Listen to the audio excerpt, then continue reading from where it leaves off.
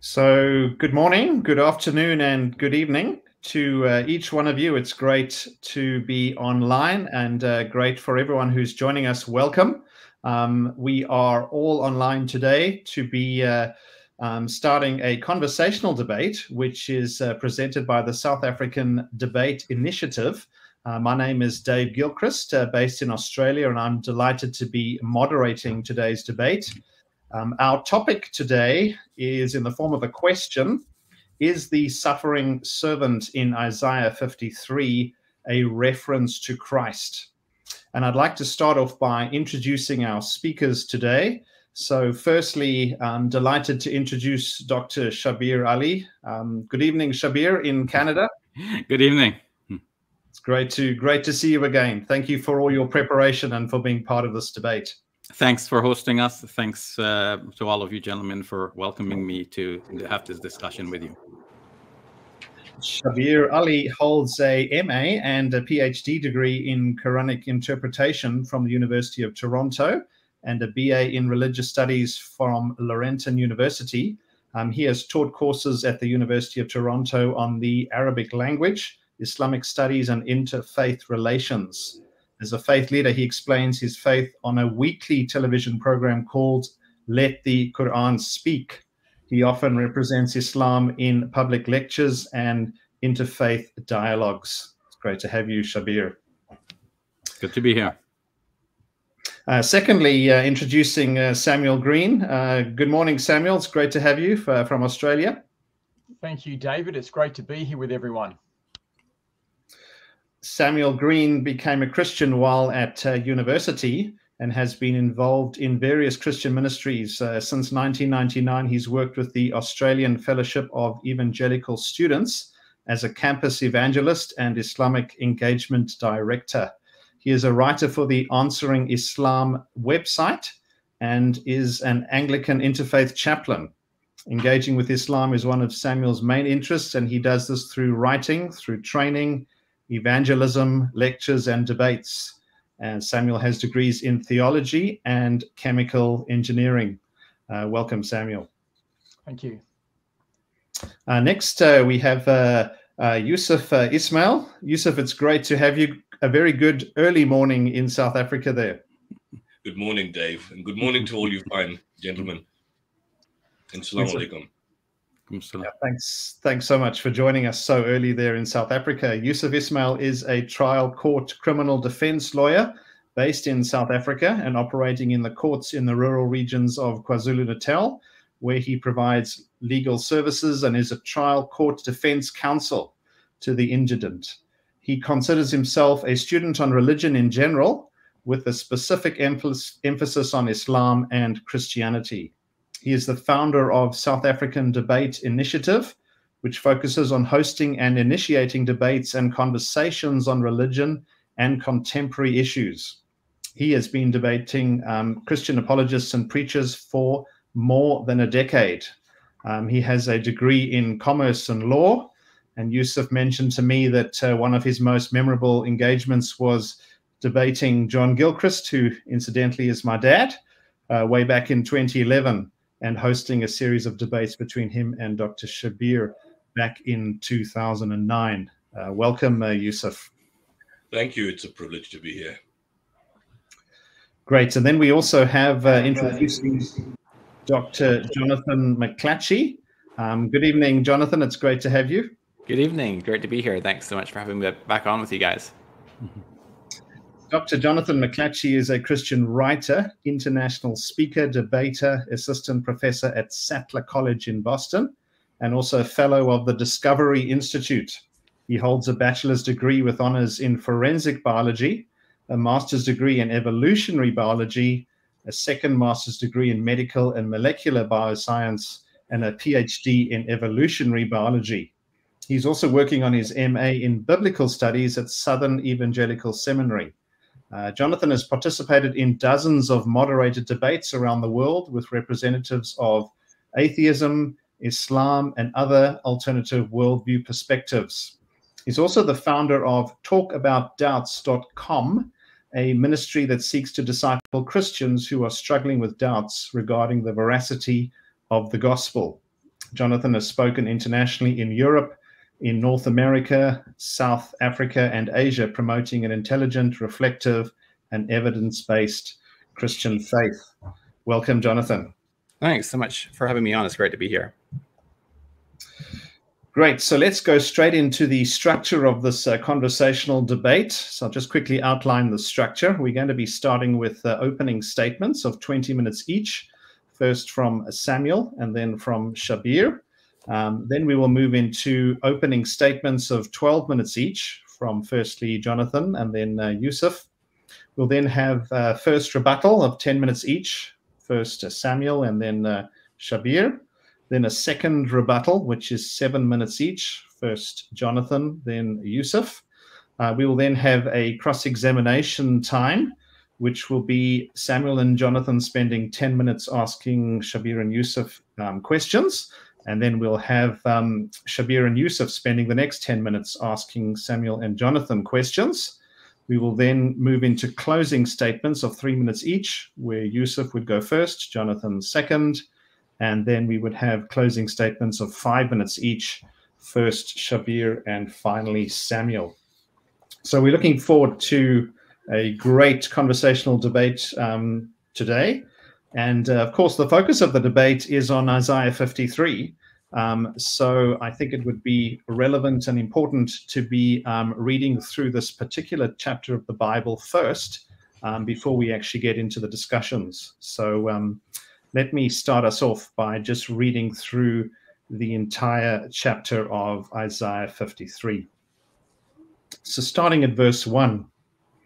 Who has believed our message, and to whom has the arm of the Lord been revealed? He grew up before him like a tender shoot, and like a root out of dry ground.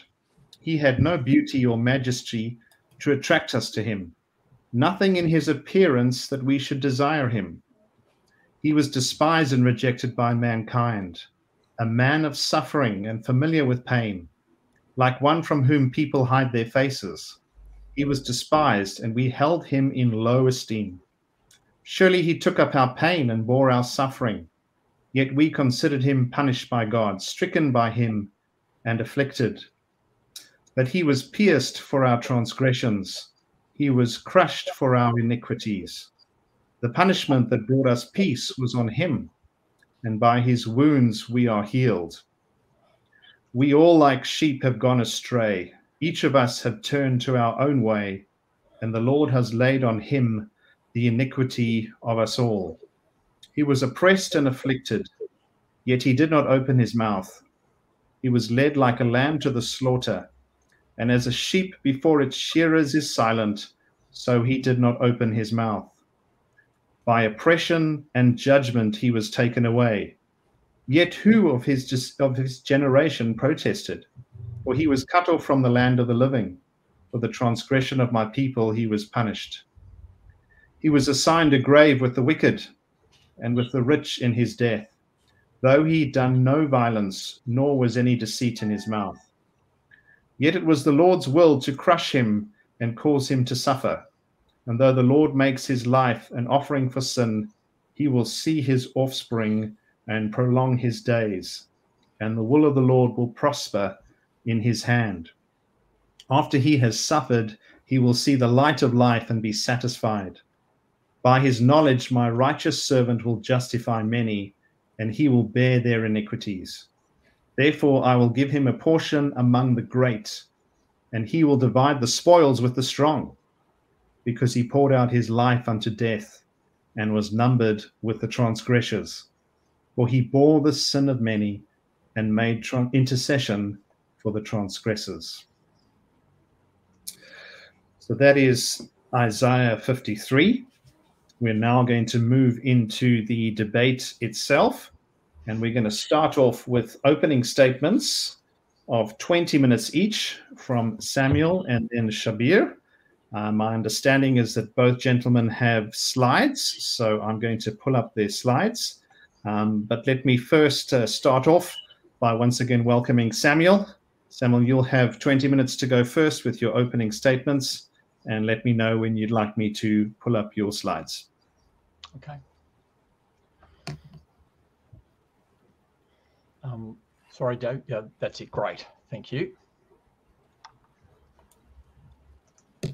Well, hello and welcome, everyone. I want to thank Yusuf, Shabir and Jonathan for being part of this debate today, and David for moderating. And I want to thank all of you viewers who are watching, and I hope that everyone who views what happens today, that they will find it helpful. The subject of the debate today is the suffering servant in Isaiah 53 a reference to Jesus, to the Christ, to the Messiah? Now, why would Christians and Muslims want to discuss this question? The answer is that Isaiah 53 is a prophecy written before Jesus, which Christians claim confirms the message that Jesus died for our sins and was raised to life. Muslim leaders, on the other hand, disagree with this. And so we have our question today. Is the suffering servant in Isaiah 53 a reference to Christ? Is it a reference to Jesus? I will be answering that Jesus is the suffering servant, and my presentation will attempt to give the big picture of Isaiah and the Bible with the three following points. And I will move to my slides now. So my structure is I'm going to look at what do the verses say, what's their content, the servant and the Messiah in the book of Isaiah, and then finally, Jesus is the suffering servant. So let's move to the first of these. What do the verses say? Well, the first thing to note is that the suffering servant in Isaiah 53 is the content of a message that will be proclaimed to the nations. So he will sprinkle the nations, and kings will shut their mouths because of him. For what they were not told, they will see. What they have not heard, they will understand. Who has believed our message, and to whom has the arm of the Lord been revealed? So Isaiah 53 is a message about a suffering servant that will be proclaimed to the nations. Now, this message about the suffering servant is introduced as good news. How beautiful upon the mountains are the feet of him who brings good news, who publishes peace and brings good news of happiness, who publishes salvation, who says to Zion, your God reigns. Now, the Hebrew word here for good news is the word gospel. This is the Old Testament word for gospel. This is where the word gospel comes from. Therefore, Isaiah 53 is the gospel message about the suffering servant that will be proclaimed among the nations. Now, Isaiah 53 is a message about a servant who dies in verses 9 and 12, and is raised to life in verse 11. But his death is described in sacrificial priestly terms. So there's the idea of the sprinkling of blood that we find amongst the priests. So shall he sprinkle many nations. His life, his sacrifice is described as a guilt offering, yet it was the Lord's will to crush him and cause him to suffer. And though the Lord makes his life a guilt offering.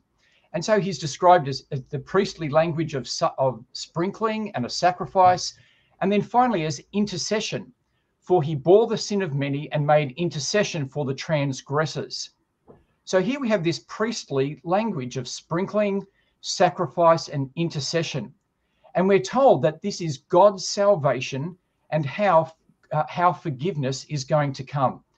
So in summary, Isaiah 53 is a prophecy about the gospel which will be proclaimed to the nations. This gospel is a message about the suffering servant who has died as a sacrifice for sin, has been raised to the dead, and now provides intercession and righteousness for sinners. So, who is the suffering servant? Is the servant the Christ, the Messiah? I want to now look at the book of Isaiah and how it explains who this person is. So first of all, I want to begin by looking at the Messiah in the book of Isaiah. There are two references here. In Isaiah 9, we see one of the famous references, for to us a child is born, to us a son is given. And notice what it says in the underlined section, of the increase of his government and of the peace, there will be no end, on the throne of David and over his kingdom, to establish it and to uphold it. So there is a Messiah coming, a son of David, who will bring the everlasting kingdom of God, the Messianic age. Isaiah 11 is another reference to a prophecy of the Messiah. In this one, which is a bit longer, and I've just summarized it here, the Messiah is anointed with the Spirit of God. He is pleasing to God. He brings judgment, a new creation, the knowledge of God to the earth, and gathers the nations to worship God. My point simply here is that in Isaiah, there is this coming messianic figure who's going to bring the messianic age. Now, who is the Messiah and the Christ? Is it Hezekiah? Hezekiah is, he comes at the end of the first section of Isaiah's prophecies, and he is a son of David. And there is a great salvation from the Assyrians under him. But it's only a short-term salvation. There is no everlasting kingdom, no new creation, no Spirit of God, no worship of the nations. In fact, Hezekiah is more concerned about himself in the end. If you read that underlined section there, the word of the Lord that you have spoken is good, said Hezekiah, for he thought there will be peace and security in my days. The prophet Isaiah told Hezekiah about the coming judgment, and Hezekiah's only concern was really for himself. And so he's presented as being not the fulfillment of the Messiah. The next potential Messiah is someone who's called the Messiah, and that is Cyrus. We read this, thus says the Lord to his anointed, to Cyrus, whose right hand I have grasped to subdue nations before him, and to loose the belt of kings, to open doors before him, that gates may not be closed. And so Isaiah says that God raised up the Persian king Cyrus, and he's given the title of the Messiah, the anointed. However, this is not the fulfillment of Isaiah 9 and 11 either, because while there is a return and a redemption, there's no new creation, no Spirit of God, and no worship of all the nations. Now, in summary, Isaiah tells us that there is a Messiah who will come and be the anointed with the Spirit of God, who will bring the messianic age, the new creation, judgment, and the knowledge of God, and for people to worship God all over the earth. He shows us that it's not Hezekiah or Cyrus, but instead goes on to introduce us to the servant of the Lord. There are 4 songs with the servant of the Lord. And so I want us to see how this phrase, the servant of the Lord, is used. The first is in Isaiah 42. Behold my servant, whom I uphold, my chosen, in whom my soul delights. I have put my spirit upon him. He will bring forth justice for the nations. I am the Lord. I have called you in righteousness. I will take you by the hand and keep you, and will give you as a covenant for the peoples, a light for the nations. So here we see that the servant is well pleasing to God in the same way that the Messiah is well pleasing to God in 11. He's the Spirit anointed servant, as the Messiah is the Spirit anointed servant in 11. And this servant is a covenant for Israel and the nations. And we actually see this in Isaiah 55 for the Messiah as well. Now, Isaiah 42 also talks about another servant, the nationals. It talks about national Israel. And it makes it clear that there's a difference between these servants. It says, hear, you deaf, and look, you blind, that you may see. Who is blind but my servant, or deaf as my messenger whom I send? Who is blind as my dedicated one, or blind as the servant of the Lord? And so we see here that Isaiah 42 also shows us the failure of national Israel, with whom God is not pleased. So Isaiah 42 has 2 servants, the true Israel, described in the same way as the Messiah in Isaiah 11, and the faithless nation. Now, Isaiah 49 has the second servant song. And let me just read to you some of this. And now the Lord says, he who formed me in the womb to be his servant, to bring back Jacob to him, and that Israel might be gathered. For I am honored in the eyes of the Lord, and my God has become my strength. He said, it is too light a thing that you should be my servant, to raise up the tribes of Jacob and bring back the preserved of Israel. I will make you as a light to the nations, that my salvation may reach to the ends of the earth. So here we see that this servant has a ministry to Israel, and specifically to the remnant of Israel. He will gather Israel and its remnant, and be a light to the nations, just as the Messiah is in Isaiah 11. And again, we see that this servant is going to be rejected by national Israel. Thus says the Lord, the Redeemer of Israel and his Holy One, to one deeply despised, abhorred by the nation, the servant of rulers. Let's go to Isaiah 50 now, the third song. And again, this begins with national Israel's failure. Behold, for your iniquities you were sold, and for your transgressions your mother was sent away.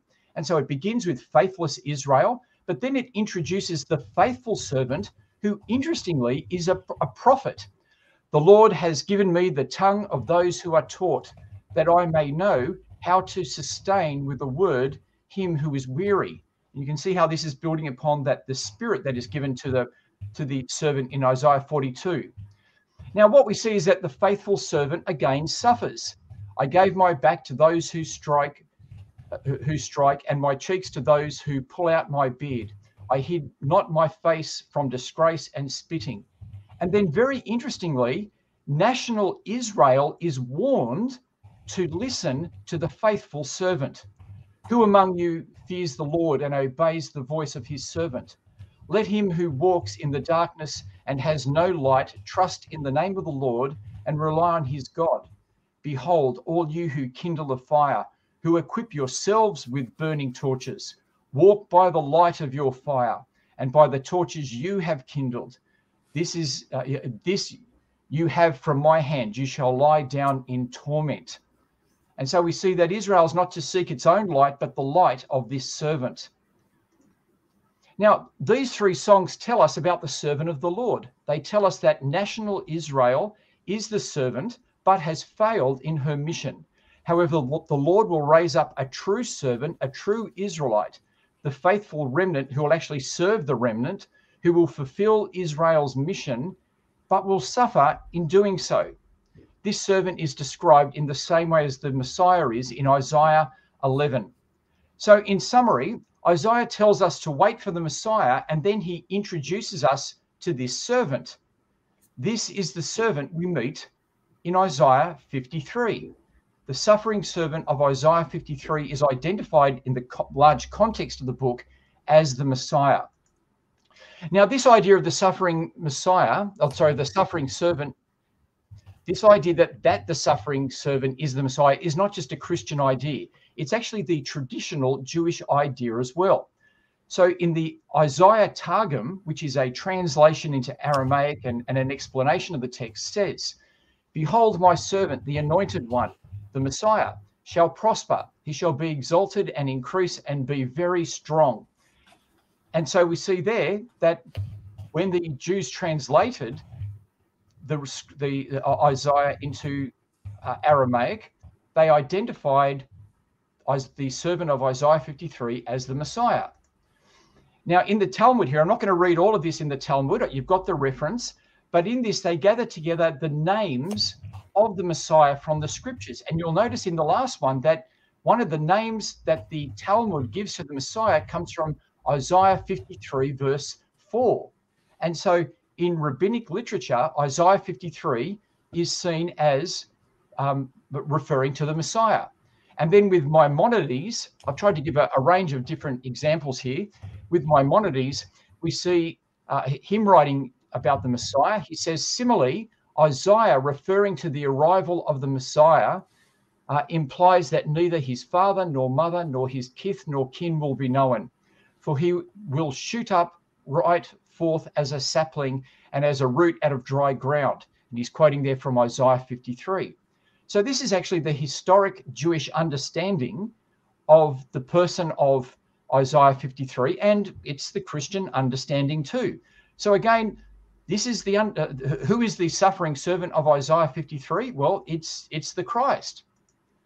Now I'm going to switch over to my notes here. So if you can just put me in the middle screen, please. If you can just switch me across, David, because I don't. Okay, maybe you just want to make me the single screen. Now, my third point is that Jesus is the Messiah and the suffering servant. Now, we see this in the gospel story because at Jesus' baptism, God says, "With him I am well pleased." And these are the words we see in Isaiah 11 and in Isaiah 42. And then we see that as Jesus is baptized by John the Baptist, that the Holy Spirit comes upon him. And so it's very clear in the Gospels that Jesus is this anointed Messiah with whom God is well pleased, who is this sufferer, who is this servant. These references from Isaiah are being used of Jesus at this point. Jesus then goes out into the desert for 40 days.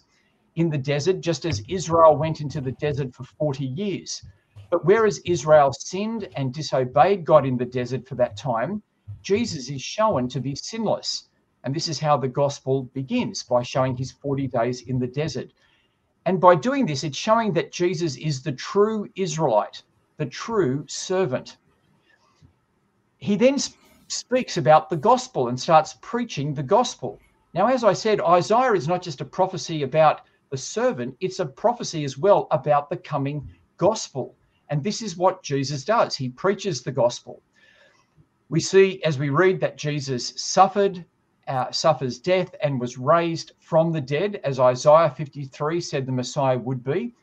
His resurrection confirms that he is the true and faithful servant of God.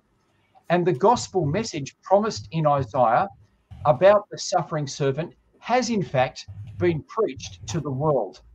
And so Jesus is the suffering servant of Isaiah 53.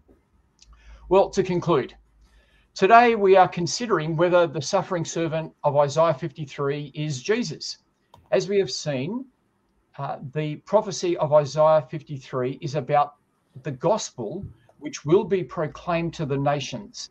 This gospel is a message about the suffering servant who has died as a sacrifice for sin, has been raised from the dead, and now provides intercession and righteousness for sinners.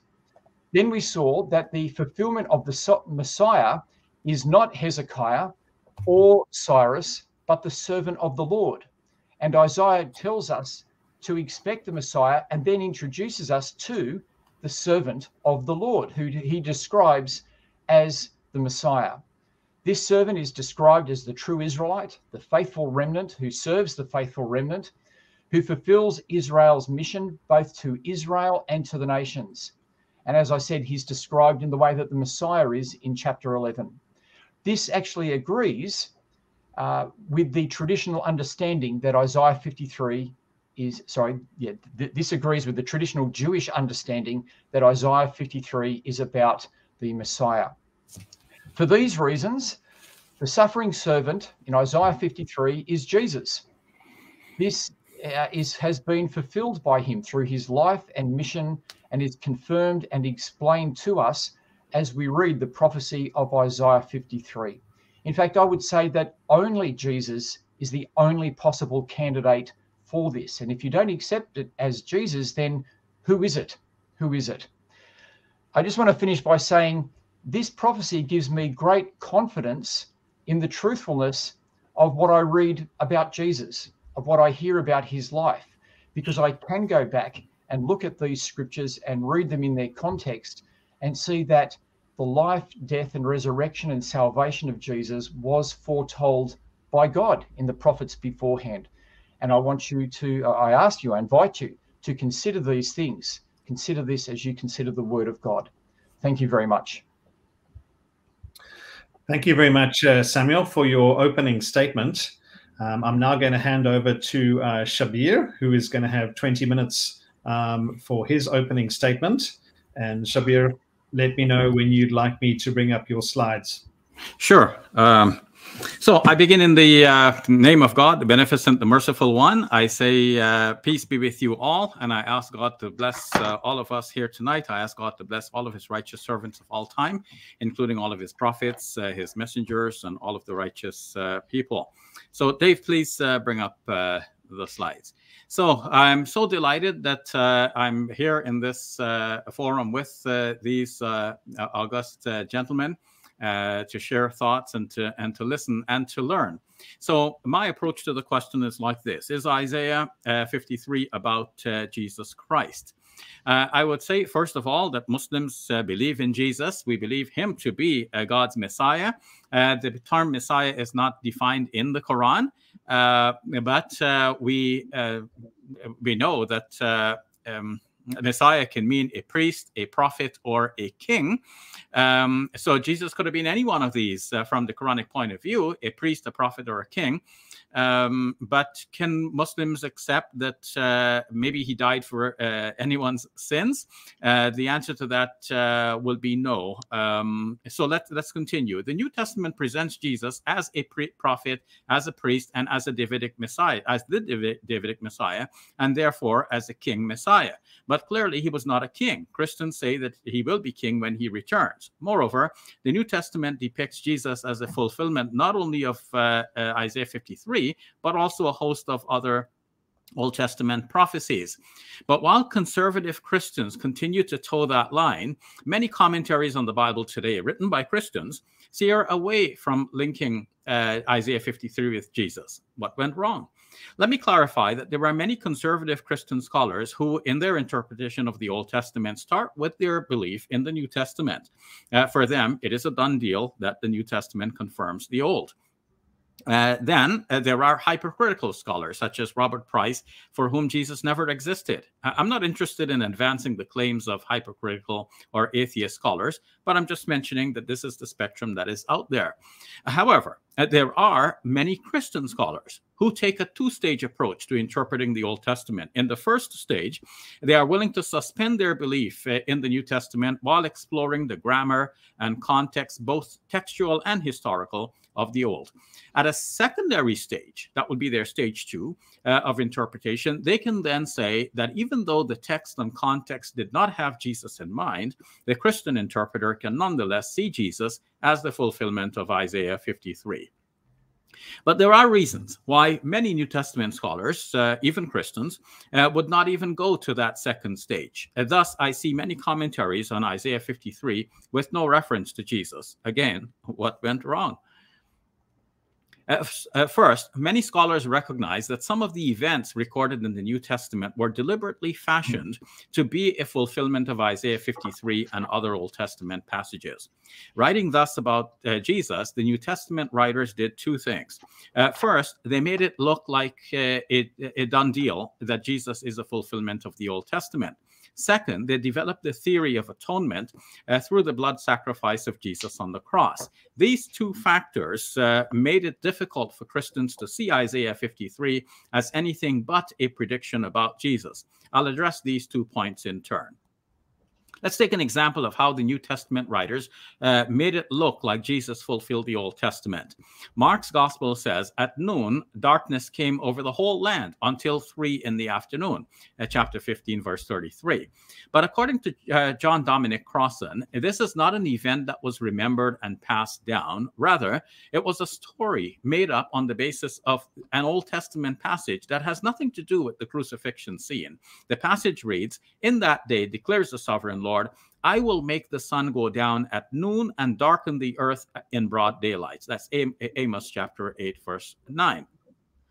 Crossan argues, especially in this book, Who Killed Jesus, that the above is an example in which, and he shows many more, in which the details of the crucifixion are not history memorized, but prophecies historicized. In other words, the New Testament writers took what they see as prophecies about Jesus, and they wrote his story to match the prophecies. Now, the New Testament scholar Mark Goodacre, in this book, The New Testament and the Church, argues that Crossan's claim is too strong. Rather, Goodacre holds that the early Christians did remember some genuine tradition, but in the process of transmission, those traditions were attached to what were seen as prophecies and even modified in view of those prophecies. So, Goodacre prefers to say that the tradition was scripturalized. Goodacre adds that many conservative scholars accept the tradition, that the tradition was modified in this way. For example, Raymond Brown, in his book, Death of the Messiah, accepts that the Amos passage may have given rise to the symbolism in Mark's statement that the sun went dark from 12 to 3 p.m. while Jesus was on the cross.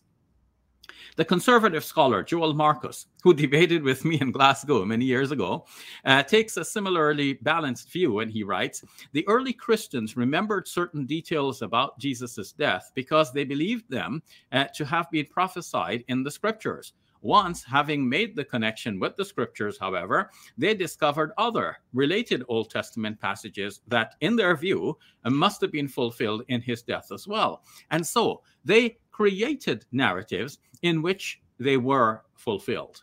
That's in the book, The Old Testament and the Death of Jesus. That's his article, The Old Testament and the Death of Jesus, in the book, The Death of Jesus in Early Christianity. And the book is shown here. The balanced position of Goodacre, Brown, and Marcus helps us to understand why the Gospels, in trying to prove that Jesus fulfilled Scripture, does not go all the way in inventing episodes to match the supposed prophecies precisely.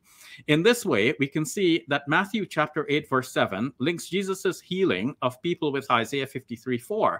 Yet the Isaiah passage in context refers to someone who was suffering, not someone who was healing others. A curious example of the New Testament use of the Old Testament to construct scenes is in Matthew, Mark, and Luke, where Jesus was silent at times during his trial. Of course, in John's gospel, Jesus spoke powerfully and at length, even during the trial. So John does not claim that Jesus was ever silent. And given the synoptic gospels, and even the synoptic gospels have him making bold statements, even if after a moment of silence. What's going on? As Randall Helms pointed out in his book, Gospel Fictions, the Synoptic Gospels were trying to portray Jesus as fulfilling Isaiah 53:7, which speaks of the servant being silent as he is being led like a lamb to the slaughter. Of course, we know that the metaphor of a sheep being silent as it is led to the slaughter means that he will never protest. Jesus, on the other hand, did speak up, especially in John, and somewhat in the Synoptics.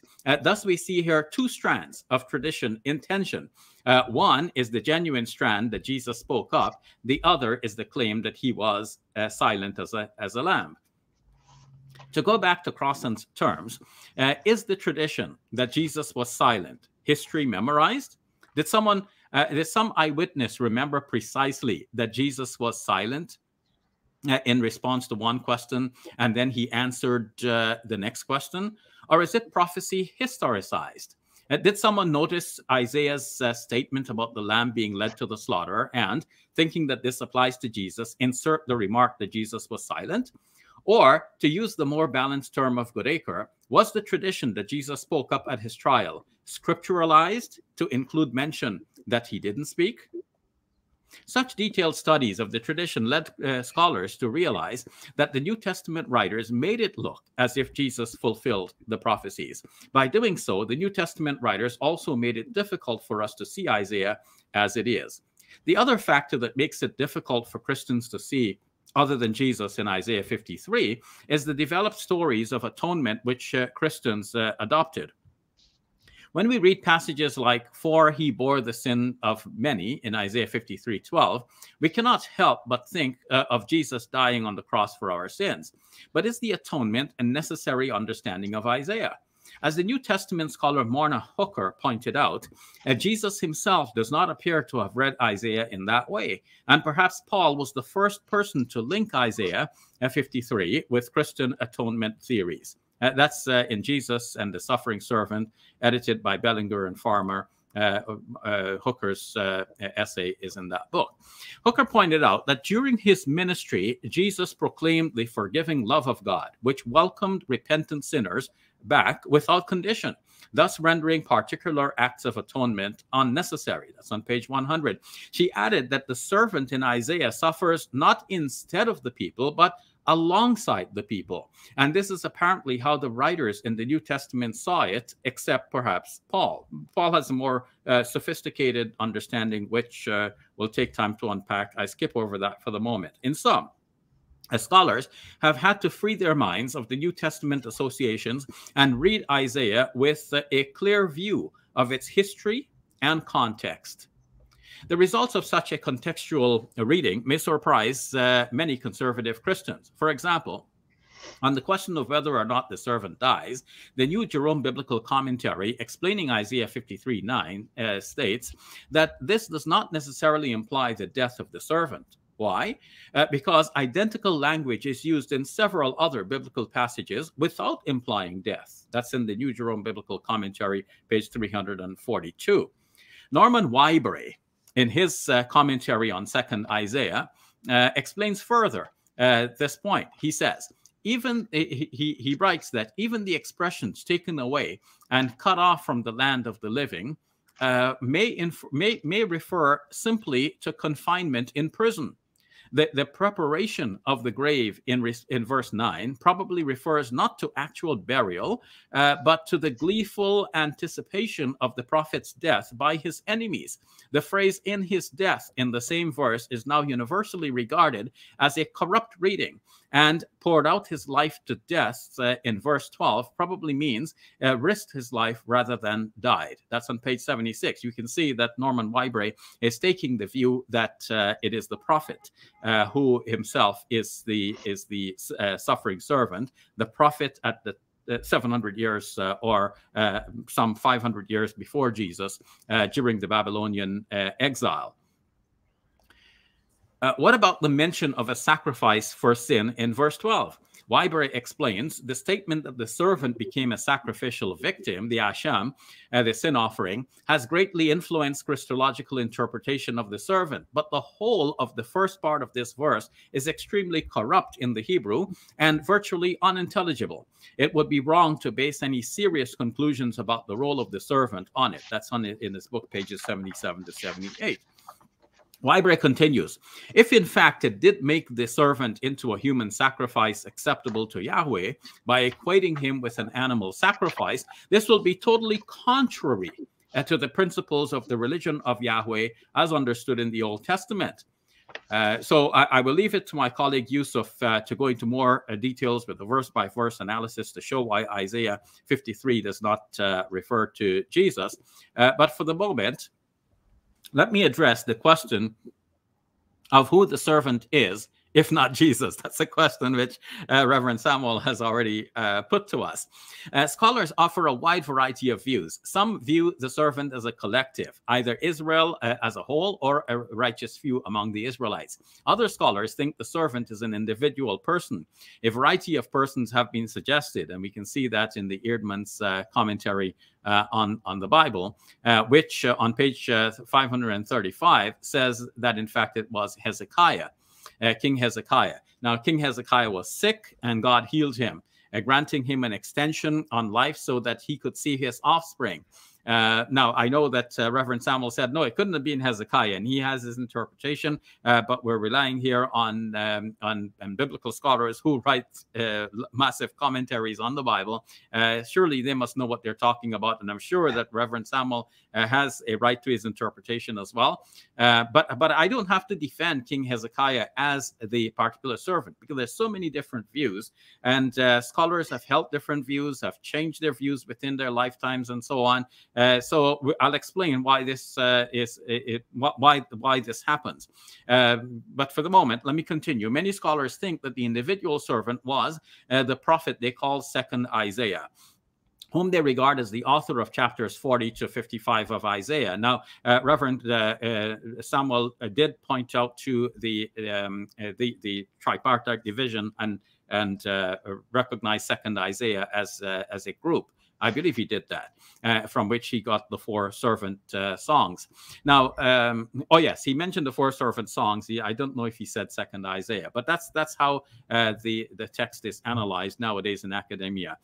Some such scholars think that Isaiah 53, being the last of the 4 servant songs in 2nd Isaiah, was composed and inserted into the corpus by the prophet's disciples, probably the author of the section scholars call 3rd Isaiah, which are chapters 56 to 66. But this tripartite division is not so necessary to my approach here, because when we read the passages, even the ones which Samuel read, we will see that these show that the one who is called the servant is actually Israel. And so the idea that this is a part within Israel as a whole, a righteous remnant, for example, or even an individual who lived at the time, not necessarily somebody coming hundreds of years later, namely Jesus, all of that would fit within what I'm describing without even needing this tripartite division. But the scholarship nowadays has widely accepted this tripartite division, or at least a division between first Isaiah and a second Isaiah. They see a change in theme, content, and context. Now, when Isaiah prophesied, he prophesied somewhere from about 700 BC to about 650 BC. And we can see the Babylonian captivity occurring after that, with the fall of Jerusalem in 586. And then the Babylonian captivity ended in 538. So it's about 48 years. It's during that period that the Israelites were suffering in the captivity. And it looks like that is what the second Isaiah is talking about, that suffering there that the Israelites underwent, or even the prophet or a remnant within Israel was undergoing. Now, any one of this variety of views is a preferable alternative to the traditional Christian view that Jesus died for the sins of humankind. Because as we said before, that is contrary to the Old Testament, the view that you cannot take an innocent person and kill him for the sins of the guilty. Yet it should not be necessary for us to decide on any one of these alternative views. As Harry Orlinsky pointed out in his share of the co-authored book studies in 2nd Isaiah, the question of the identity of the servant is on our horizon only because Christians misunderstood Isaiah 53 as a reference to Jesus. Part of the problem with identifying the servant is that Isaiah 53 and the rest of 2nd Isaiah uses a lot of metaphors. The language is often obscure. Take, for example, Isaiah 50, verse 1, which Samuel read without flinching. Here is how it reads. This is what the Lord says. Where is your mother's certificate of divorce with which I sent her away? Taken literally, that would mean that God was married to Israel's matriarch, but he has in the meantime put her away. Of course, Jews, Christians, and Muslims would balk at the idea that God had a wife. It just goes to show that you shouldn't always take the Bible literally. So too, when we come to Isaiah 53, there's a lot of obscurity. Now, in my last couple of minutes, look at the big picture. If Isaiah 53 so clearly refers to Jesus dying for the sins of the world, how do we explain these big picture items? During Jesus's lifetime, no character in the gospel stories is shown proclaiming that Jesus is that servant. John's gospel shows in the first chapter that John the Baptist publicly proclaimed Jesus as the Lamb of God. But even this does not seem to have had any effect on the public. No one comes to Jesus later and says, oh, we know who you are, the Lamb of God. The Jewish scribes and teachers of the Torah were constantly haranguing Jesus, looking for ways to confound him. They didn't seem to notice that by trying to get him crucified, they would help him to fulfill the prophecies. Even after the crucifixion, the disciples didn't seem to get it. Even John's gospel says that they didn't know the prophecy yet that Jesus had to rise from the dead. In Luke's gospel, on the road to Emmaus, Jesus is with his disciples, and they proclaim that he was a great prophet. They still didn't get it, that he was the fulfillment of Isaiah 53. In Acts of the Apostles, depicting a 30-year period after the crucifixion. Eventually, in chapter 8, the eunuch asks if Isaiah 53 is the prophet writing about himself or about someone else. How could he even think it might be the prophet if it was a done deal that this is God who came in the flesh and died for the sins of humankind? How could the eunuch even think at this point? It shows that this was not yet a widespread interpretation in the church.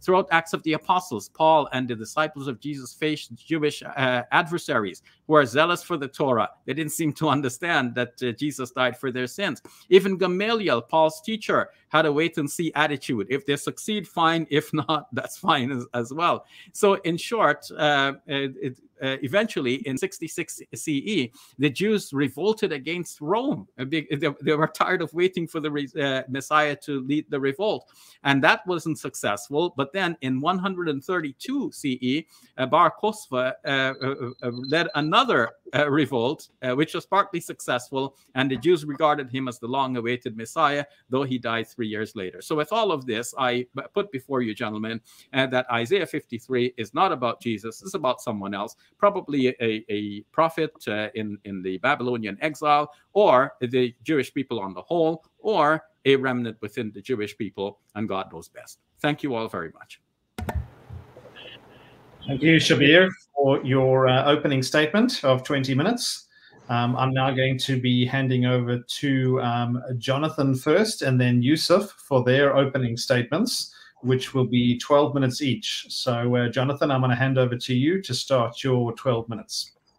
Well, good day to you all. It's great to be with you gentlemen again. I find it quite remarkable, while Shabir was speaking, that Shabir appealed to a scholarly authority and noted that, well, he must know what he's talking about since he's a scholar who's written a commentary, whereas poor Samuel, he's not written a commentary, he's not a scholar, and so we should take the scholar's word for the interpretation of Isaiah 53. Well, I can do the same thing. I can introduce plenty of scholars who would agree with Samuel's and my interpretation that Isaiah 53 is about the Messiah. And indeed, there are scholars with PhDs who publish books and espouse all kinds of crazy ideas. Robert Price would be a great example, a great case in point. But we're here tonight, or today, whatever content you're on, to discuss the actual text to determine who has the better interpretation. And to do that, we need to review the actual arguments in question, not simply cite authorities. But in any case, in my opening statement, I want to address specifically the most common counter-interpretation to the Messianic interpretation adopted by Samuel and myself, which is that Isaiah 53 concerns national Israel. So one popular argument that's often advanced in support of the contention that Isaiah 53 concerns national Israel is that Israel is identified as God's servant in other passages in Isaiah. Ironically, though, it's these very passages that actually reveal that the suffering servant of Isaiah 53 cannot possibly be Israel. Now, to find out why, let's turn to each text in turn. So Isaiah 41, for example, in verses 8 and 9 says, but you, Israel, my servant Jacob, whom I have chosen, the offspring of Abraham, my friend, you whom I took from the ends of the earth and called from its farthest corners, saying to you, you are my servant. I have chosen you and not cast you off. Fear not, for I am with you. Be not dismayed, for I am your God. I will strengthen you. I will help you. I will uphold you with my righteous right hand. Now, this text reveals that far from being saved by Israel's afflictions, those nations who wage war against Israel will in fact be subject to destruction. And this point is borne out in other prophetic texts as well. In Jeremiah 30, verse 11, for example, we read, for I am with you to save you, declares the Lord. I will make a full end of all the nations among whom I scattered you. But of you I will not make a full end. I will discipline you in just measure, and I will by no means leave you unpunished. Also, Jeremiah 46, verse 28 says, fear not, O Jacob, my servant, declares the Lord, for I am with you. I will make a full end of all the nations to which I have driven you. But of you I will not make a full end. I will discipline you in just measure, and I will by no means leave you unpunished. Another text that's sometimes adduced in support of the contention that Isaiah 53 is about Israel is Isaiah 44. And we read in Isaiah 44 in verse 1, it says, but now hear, O Jacob, my servant Israel, whom I have chosen. So Israel is identified as God's servant. But if you continue reading and we get to verses 21 through 23, we read, remember these things, O Jacob and Israel, for you are my servant. I formed you, you are my servant, O Israel. You will not be forgotten by me. I have blotted out your transgressions like a cloud and your sins like mist. Return to me, for I have redeemed you. Sing, O heavens, for the Lord has done it. Shout, O depths of the earth. Break forth into singing, O mountains, O forests, and every tree in it. For the Lord has redeemed Jacob and will be glorified in Israel. Thus, we learn that instead of providing atonement for the sins for the nations, Israel herself requires salvation from her own sins. So on the interpretation that the servant is Israel, this text does not comport well with what we read in Isaiah 53, verse 9, which says, and they made his grave with the wicked and with the rich man his death, though he had done no violence and there was no deceit in his mouth. It also doesn't comport well with verse 11, which says, out of the anguish of his soul he shall see and be satisfied. By his knowledge shall the righteous one, my servant, make many to be accounted righteous, and he shall bear their iniquities. Indeed, Isaiah had said elsewhere, in Isaiah 6, for example, he says, woe is me, I am undone. I am a man of unclean lips, and I live in the midst of a people of unclean lips, and my eyes have seen the King, Lord of hosts. And yet we find here concerning the servant in Isaiah 53 that there was no deceit in his mouth. How does one square that with the most common counter interpretation that we hear offered? Another text is Isaiah 45:4. where we read, for the sake of my servant Jacob, so there's that servant designation again, and Israel my chosen, I call you by your name. I name you, though you do not know me, which is referring to Cyrus. But we read in verse 17 but Israel is saved by the Lord with everlasting salvation. You shall not be put to shame or confounded to all eternity. Verse 21 of that same chapter says, declare and present your case. Let them take counsel together. Who told this long ago? Who declared it of old? Was it not I, the Lord? And there is no other God besides me, a righteous God and a Savior. There is none besides me. Turn to me and be saved, all the ends of the earth. I am God and there is no other. So we see from these texts that Israel is no better than the other nations, since Israel, just like all the other nations, is in need of salvation by God. Isaiah 48 verse 20 is another text that sometimes comes up in this discussion, which says, go out from Babylon, flee from Chaldea, declare this with a shout of joy, proclaim it, send it out to the ends of the earth. Say, the Lord has redeemed his servant Jacob. But if we read the surrounding verses, look at verse 1 of this chapter. Hear this, O house of Jacob, who are called by the name of Israel, and who came from the waters of Judah, who swear by the name of the Lord, and confess the God of Israel, but not in truth or right. Verse 4, because I know that you are obstinate, and your neck is an iron sinew, and your forehead brass. Or verse 8 and 9, where it says, you have never heard, you have never known from of old, your ear has not been opened, for I knew that you would surely deal treacherously, and that from before birth you were called a rebel. For my name's sake, I defer my anger. For the sake of my praise, I restrain it for you, that I may not cut you off. And so again, we see that Israel is criticized for their sinfulness and for their rebellion, in contradistinction to the portrayal of the servant in Isaiah 53. We come to Isaiah 49, which Samuel has already alluded to for us. We read, listen to me, O coastlands, give attention, you peoples from afar. The Lord called me from the womb, from the body of my mother. He named my name. He made my mouth a sharp sword. In the shadow of his hand, he hid me. He made me a polished arrow. In his quiver, he hid me away. He said, you are my servant, Israel, and whom I will be glorified. But I said, I have labored in vain. I have spent my strength for nothing in vanity. Yet surely my right is with the Lord, and my recompense with my God. And now the Lord says, he who formed me from the womb to be a servant, to bring Jacob back to him, that Israel might be gathered to him. For I am honored in the eyes of the Lord, and my God has become my strength. He says, it's too light a thing that you should be my servant, to raise up the tribes of Jacob, to bring back the preserved of Israel. I will make you as a light for the nations, that my salvation may reach to the ends of the earth. So in this text, just as Samuel said, Isaiah clearly refers to two Israels, not one. There is the servant who is identified by the title Israel, and there's also the nation of Israel, who is redeemed and gathered by the first Israel. Isaiah 42, as Samuel also pointed out, even contrasts the righteous servant, the Messiah, with the unrighteous servant, Israel. Look at verses 18 through 20. Hear you deaf, look you blind, that you may see. Who is blind but my servant, or deaf as my messenger whom I send? Who is blind as my dedicated one, or blind as a servant of the Lord, and so forth. Now, there's also, in addition to these challenges, to the identification of the servant in Isaiah 53 as the nation of Israel, there's another problem, which is, if we look at verses 8 and 9 of Isaiah 53, we read, and I quote, by oppression and judgment he was taken away, and as for his generation, who considered that he was cut off out of the land of the living, stricken for the transgression of my people. Now, the phrase my people throughout the book of Isaiah refers to the nation of Israel. And then it goes on, verse 9, and they made his grave with the wicked and with the rich man in his death, though he had done no violence, and there was no deceit in his mouth. So how does that work? How can Israel be judged on behalf of the sins of my people, which is Israel, having himself done no wrong and there being no deceit in his mouth? That doesn't work. Another common point that sometimes comes up in support of the common Jewish interpretation is Isaiah 53:8, where it's asserted that it uses the plural, lamo, to refer to the suffering servant. But lamo is also used elsewhere in Scripture in the singular. So, for example, in Isaiah, even in the book of Isaiah, chapter 44, verse 15, it says that it becomes a fuel for a man. He takes a part of it and warms himself. He kindles a fire and bakes bread. Also, he makes a god and worships it. He makes it an idol and falls down before it. And there's that word lamo. Genesis 9 also, and there's another example where it says, he also said, blessed be the Lord, the God of Shem, and let Canaan be his servant.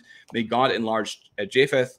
and let him dwell in the tents of Shem, and let Canaan be his, or Lamo, servant. And so again, you've got that word used not only of plural, but also singular. So that doesn't really help to settle the matter. Moreover, the word is translated to singular by both the Septuagint translation as well as English translators of the Dead Sea Scrolls. And even if it, in the last couple of minutes, I also want to bring in another point, which is that when we compare the suffering servant text in Isaiah to what we find in other texts elsewhere in the Hebrew Bible, such as Zechariah 9, for instance, or Micah 5, we see intertextual parallels with these texts, which are very clearly, unequivocally messianic. Isaiah 53 is clearly talking about the same individuals we find in Isaiah 11, as Samuel argued as well, and of course even the Jewish rabbi Rashi would accept that Isaiah 11 is a messianic text, and so by extension, it's very difficult to argue around Isaiah 53 not being a messianic text. Zechariah 9 is another text which I think dovetails and parallels the servant songs in Isaiah, where it says, Zechariah 9 verses 9 through 11, "Rejoice greatly, O daughter of Zion. Shout aloud, O daughter of Jerusalem. Behold, your king is coming to you, righteous and having salvation is he, humble and mounted on a donkey, and a colt the foal of a donkey. I will cut off the chariot from Ephraim and the war horse from Jerusalem, and the battle bow should be cut off, and you shall speak peace to the nations," which was one of the mission statements in the book of Isaiah concerning the servant. That he establishes global peace. It's called the Prince of Peace. He establishes his global dominion and so forth. His rule should be from sea to sea, from the river to the ends of the earth. So there's a global rule that is established, which we also read of in Isaiah.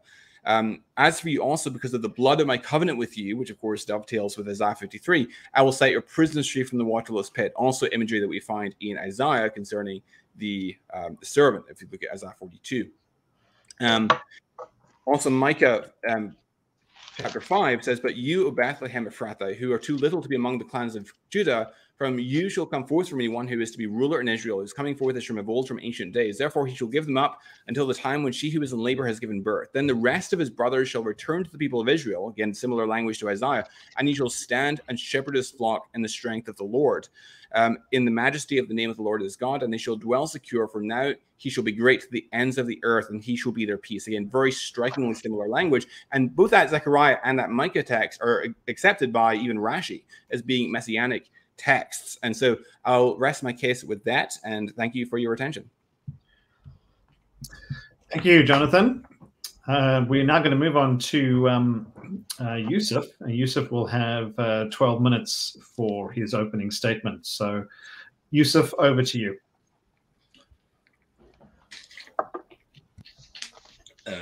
Thank you. Let me just get my... can you hear me? Yes, we can hear you loud and clear. Well, thank all of you, and thank you once again for being part of this good session.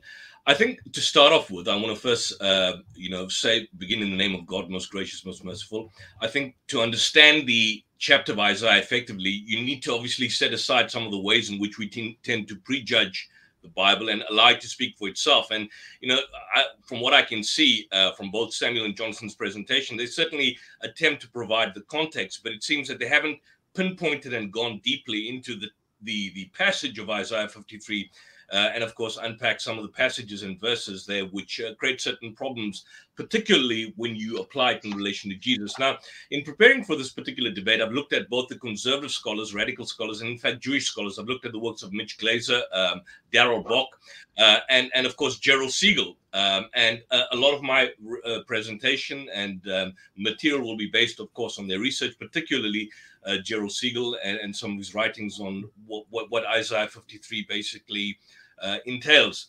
If you look at the prophecy under consideration, in fact, begins with Isaiah 52, where the expression is, "Behold my servant." And Reverend Samuel tried to, unpack the whole context of what servant means, who it implies, and so on and so forth. At the outset, a servant by definition is always an inferior position to the master. I mean, John, for example, acknowledges that the servant is not greater than the master. So the sending of Jesus would have taken place whilst the Trinity was supposed to be all co-equal. If Jesus is an incarnate member of the co-equal triune deity, He couldn't become less than the equal of the other two and still be co-equal and of one essence. So there's a problem. So servant has to be understood in the light of the passages that are generally called the servant songs in the books of Isaiah. The servant songs are found in Isaiah 42 to 61, which Samuel, I think Shabir and certainly Jonathan alluded to. There have been many scholars across the spectrum of biblical interpretation, and they give two primary possible servants. One particular scholar is an individual called Walter Kaiser. Walter Kaiser, he's a scholar from Brandeis University. He holds the idea that there are two possible interpretations. Now, he's a conservative Christian scholar, but in relation to Isaiah 53, he acknowledges and concedes that it could refer to either the Messiah or the nation of Israel. So a messianic individual or to the nation of Israel that's viewed as a corporate whole. So I think that the main point is that this begs a question: who is being referred to in the individual passages? Because, you know, in certain passages, Isaiah 41, 43, 44, 48, it seems that the entire nation of Israel is referred to. But in other passages, you have something which is very individualistic. So in determining who the individual is or who the servant is, obviously context plays a role. And in all instances, I think we need to point this out, where the New Testament uses Isaiah 53, it alleges literal fulfillment, not metaphorical fulfillment, literal fulfillment. So you cannot, for example, say certain passages in Isaiah 53 are literal, some are metaphorical. They all allege literal fulfillment. Matthew 8, Mark 15, Luke 22, John 12, Acts 8:32, Romans 10:16. In all, notwithstanding, it always alleges literal fulfillment. Let's look at it. Let's look at an analysis in the limited time I have. In Isaiah 53:1, and to whom has the arm of the Lord been revealed? Now, there are Christians who identify arm of the Lord with Jesus, but this claims wishful thinking because Matthew misuses the scripture. Matthew 12, 18 to 21 literally applies to Jesus, the announcement of Isaiah 42 that speaks of the servant. But what about the verses in that same chapter which speak about the servant as being blind and deaf? And it, in fact, shows the servant as being disobedient and rebellious. Now, where does the New Testament portray Jesus as either literally blind or figuratively blind and deaf or disobedient and a rebellious sinner? It cannot, and still hold Jesus as sinless. And this shows that Isaiah is, in fact, speaking of neither the Messiah nor Jesus, but of a people or a nation. In fact, if you look at the Hebrew transliteration, it's Vehu am bazuz veshasu. But it is a people, nation, robbed and spoiled. It clearly refers to the people of Israel. If you look at Isaiah 53, verse 2, he grew up a tender plant as a root of a dry land, no form, no comeliness. Now, when Jesus was growing up, was he frail? Was he unsightly? Was he repulsive? In the Gospels, in the Synoptic Gospels, it asserted that he was tall, he was wise, he enjoyed popularity. During his ministry years, the Gospel reports that certainly there are those that oppose Jesus, but compare this opposition to the popularity that he enjoyed whilst, going to his alleged death. You have women that followed him. You have Jews that followed him. You have Pharisees that followed him. You have large crowds that follow him. And clearly these stories contradict the description of a servant that's found in verse 2. It says further, no form, no comeliness, no appearance that we should delight. And here we are told that this doesn't refer to a physical being, but to humility, as being mentioned by Christians. Now, the Gospels, in the general sense, they describe a different Jesus. He was neither a humble person. He was not necessarily a loving person. He exhibited rabid intolerance to those who disagreed with him. He was described as being haughty and cruel in both word and deed. If you look at Matthew, Mark, Luke, and John, that is quite clearly there. We can unpack some of the passages in relation to that. You have another point that Paul, in fact, makes a claim, and Christians allude to this by suggesting that Jesus somehow humbled himself in Philippians. But that humility didn't extend to relations with ordinary people who disagreed with him. Another contention presented is that the verse refers to Jesus, the Jewish rejection of Jesus' message at the time of the death. But if the gospel reports are accurate, you see that there's a large contingent that certainly he had secret followers on the way to being executed. Luke claims that there was a following, a great multitude of people. There were women who were mourning and lamenting him. Isaiah 53 verse 3 says he was despised and rejected of men as one from whom men hide their faces. He was despised. Now, if you look at the Synoptic Gospels in particular, they insist that Jesus was in fact greatly admired by large segments of his society. The Gospels claim that not only the poor followed him, but they were attracted by his works. Who do the Gospels say followed him? They say that the women followed him. Many of those who initially followed him were women. They maintained that at his crucifixion, many women were looking at a distance from him. Many of the rulers secretly believed in him in John 12:42. Jews believed in Jesus in John 12:11. Luke mentions that even some Pharisees warned Jesus that Herod was planning to kill him. Now, why would they warn him if they didn't follow him? In Luke 30:31, Mark relates how Jairus, for example, the ruler of the synagogue, became a believer. So basically, it should be noted that according to the gospel narratives, the general Jewish population did not directly reject Jesus' messianic assertions, since he had not openly claimed to be the Messiah. And he goes on and says, whatever I say, I say and do in secret. Isaiah 53:4, he says, surely our diseases he did bear, and our pains was carried, and was considered him stricken, smitten of God, and afflicted. Now, the point being made is that Matthew uses Isaiah 53:4, and he says this is to fulfill what was spoken, that he took our sicknesses and he carried our diseases. Now, the context means that Matthew always understood this literally. But the servant in Isaiah 53 is described as someone who was stricken, Nagua. And Nagua in the Jewish scriptures in connection with being stricken with leprosy, Nega Zarat, the plague of leprosy, as in Leviticus 13:9. And at no stage was Jesus stricken physically with leprosy. So Christians cannot claim that he literally fulfilled it, even though Matthew apportions a part of this particular verse as a literal form of fulfillment. Isaiah 53:5, the chastisement of our welfare was upon him, and with his wounds were we healed. And Christians claim this refers to Jesus being scourged prior to his crucifixion. But was Jesus scourged prior to his crucifixion? And if he was scourged, how did this heal anyone?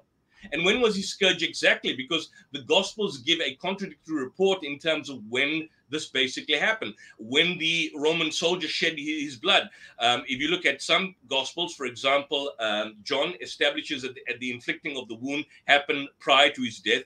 Matthew's Gospel, which is now viewed as an interpolation because it doesn't appear in a number of manuscripts, state that it happened after his death. So that's clearly a contradiction in terms of the spearing. And its insertion into the text of Matthew reflects an awareness of John chapter 19, verse 32 to 34. The other point is that Jesus fulfilled the Torah's requirement for blood sacrifice. Under no circumstances can one say that Jesus shed his blood as a sin offering, because Jesus did not die as a result of any blood loss from any wounds. There was no shedding of blood. Hence, by extension, there would be no sacrifice. And where is a Christian's blood atonement for sin? Because Hebrews states that without the shedding of blood, there is no forgiveness of sins. It doesn't say without a broken heart, there is no forgiveness of sins. So if Jesus died in any other way other than by the shedding of blood, he could not be the Savior that is preached in 2 Corinthians and in the book of Acts. Isaiah 53:6, it says, the Lord visited upon him the iniquity of all of us. And here Shabir alluded to the pre-gospel church developed Christology by utilizing biblical passages. And the phrase, the Lord has visited upon him the iniquity of all of us, was a significant source for the belief that Jesus died for the sins of the world. But that is belied by Jesus' non-fulfillment of the entire total sum of Isaiah's prophecy, because the New Testament teaches that Jesus literally took upon himself someone else's guilt. But the Jewish scriptures teach something else. They say only the blood of the sinner will suffice, not the blood of the innocent, in Numbers 35, verse 33, in Psalm chapter 49, verse 8. Isaiah 53, verse 7, as a sheep before shearers is dumb, he opened not his mouth. Now, was Jesus humble and was he silent when he was before the Jewish officials and Pilate? There appears to be a stupid analogy of application here, because a sheep by the very nature is dumb. Jesus was not silent. A sheep is oblivious to its faith. Jesus was not ignorant of his role and fate. He was not unresisting and oblivious to his death, except in the latter part or in the Garden of Gethsemane. But during his alleged interrogation by the high priest, Jesus complained that he never taught in secret. Jesus argued with Pontius Pilate during their encounter and protested his innocence. Jesus is said to have complained to God about his impending fate. So what is all of this? Isaiah 53 verse 8, as a result of the transgression of my people, he has been afflicted. And the literal rendering of this verse is from the transgression of my people to them. This is because of the transgressions of the Gentiles servants suffered. Isaiah 53 verse 9, his grave was set with the wicked. But the word in the Greek is the lestai. The lestai was a derogatory term for insurrectionists who opposed Roman rule. So were any who opposed Roman rule, were they wicked? And in any case, the Gospels don't say that Jesus was in fact buried with them, although he hadn't done no violence. And I want both Samuel and Jonathan to respond to this, because the Gospels record a number of instances where Jesus committed acts of violence. He beat up people in the temple. He caused by death herd of swine. He was, in many instances, deceitful. He was deceitful on a number of occasions. So I think, in a nutshell, and I do understand I've got about 7 seconds left, I haven't completed the entire section of the discussion. If you look at the entire length and be all of what Isaiah 53 basically infers, it seems to be basically suggesting the corporate identity of the nation of Israel. And the major issue concerning the suffering servant has been that it refers to Christ, but it's obvious that the passage does not describe Jesus in any way, because of the fact that there are so many problematic elements in relation to the sum total of the chapter when you look at it in detail and unpack it. And I leave it at that. Thank you very much. Yusuf, thank you for your opening statement. We're going to move into the rebuttals now, into the first rebuttals. And Samuel and Shabir are both going to have 10 minutes for their rebuttals. So we're going to start off with Samuel. Samuel, you have 10 minutes for your rebuttal. Great.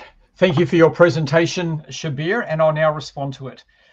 You began by saying that when Christians and people come to understand the Old Testament, they bring their assumptions from the New Testament into it. Now, that can happen, but it doesn't have to happen.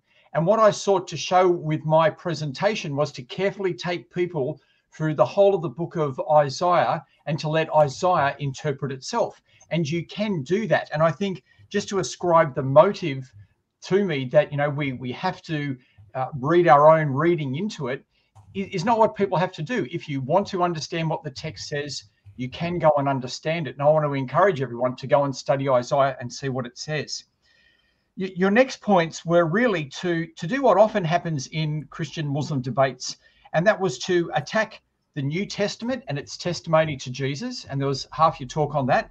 And then to attack Isaiah itself and to look at other ideas there. So I want to look at this. Now, you brought up Dominic Crossan and some other scholars, and the idea that you were getting from those scholars, and I would hardly see them as orthodox in any way. Their theory is that the writers of the New Testament are taking prophecies from the Old Testament and then inventing the story of Jesus around these prophecies. And the example that was given was Mark 15, verse 33, where there's darkness in the land, and there's a reference to darkness in the land in Amos. Now, I just want to say with this, you actually need to give us some evidence. I'm going to look at the evidence you do give, but just to say one has darkness in Mark and then one has darkness in Amos, that's not really evidence for anything. It's just simply, it's actually not trying to rewrite it in terms of Isaiah 53. That would be rewriting it, Jesus' death, in terms of Amos. So it's not even a reference to Isaiah 53, which we're talking.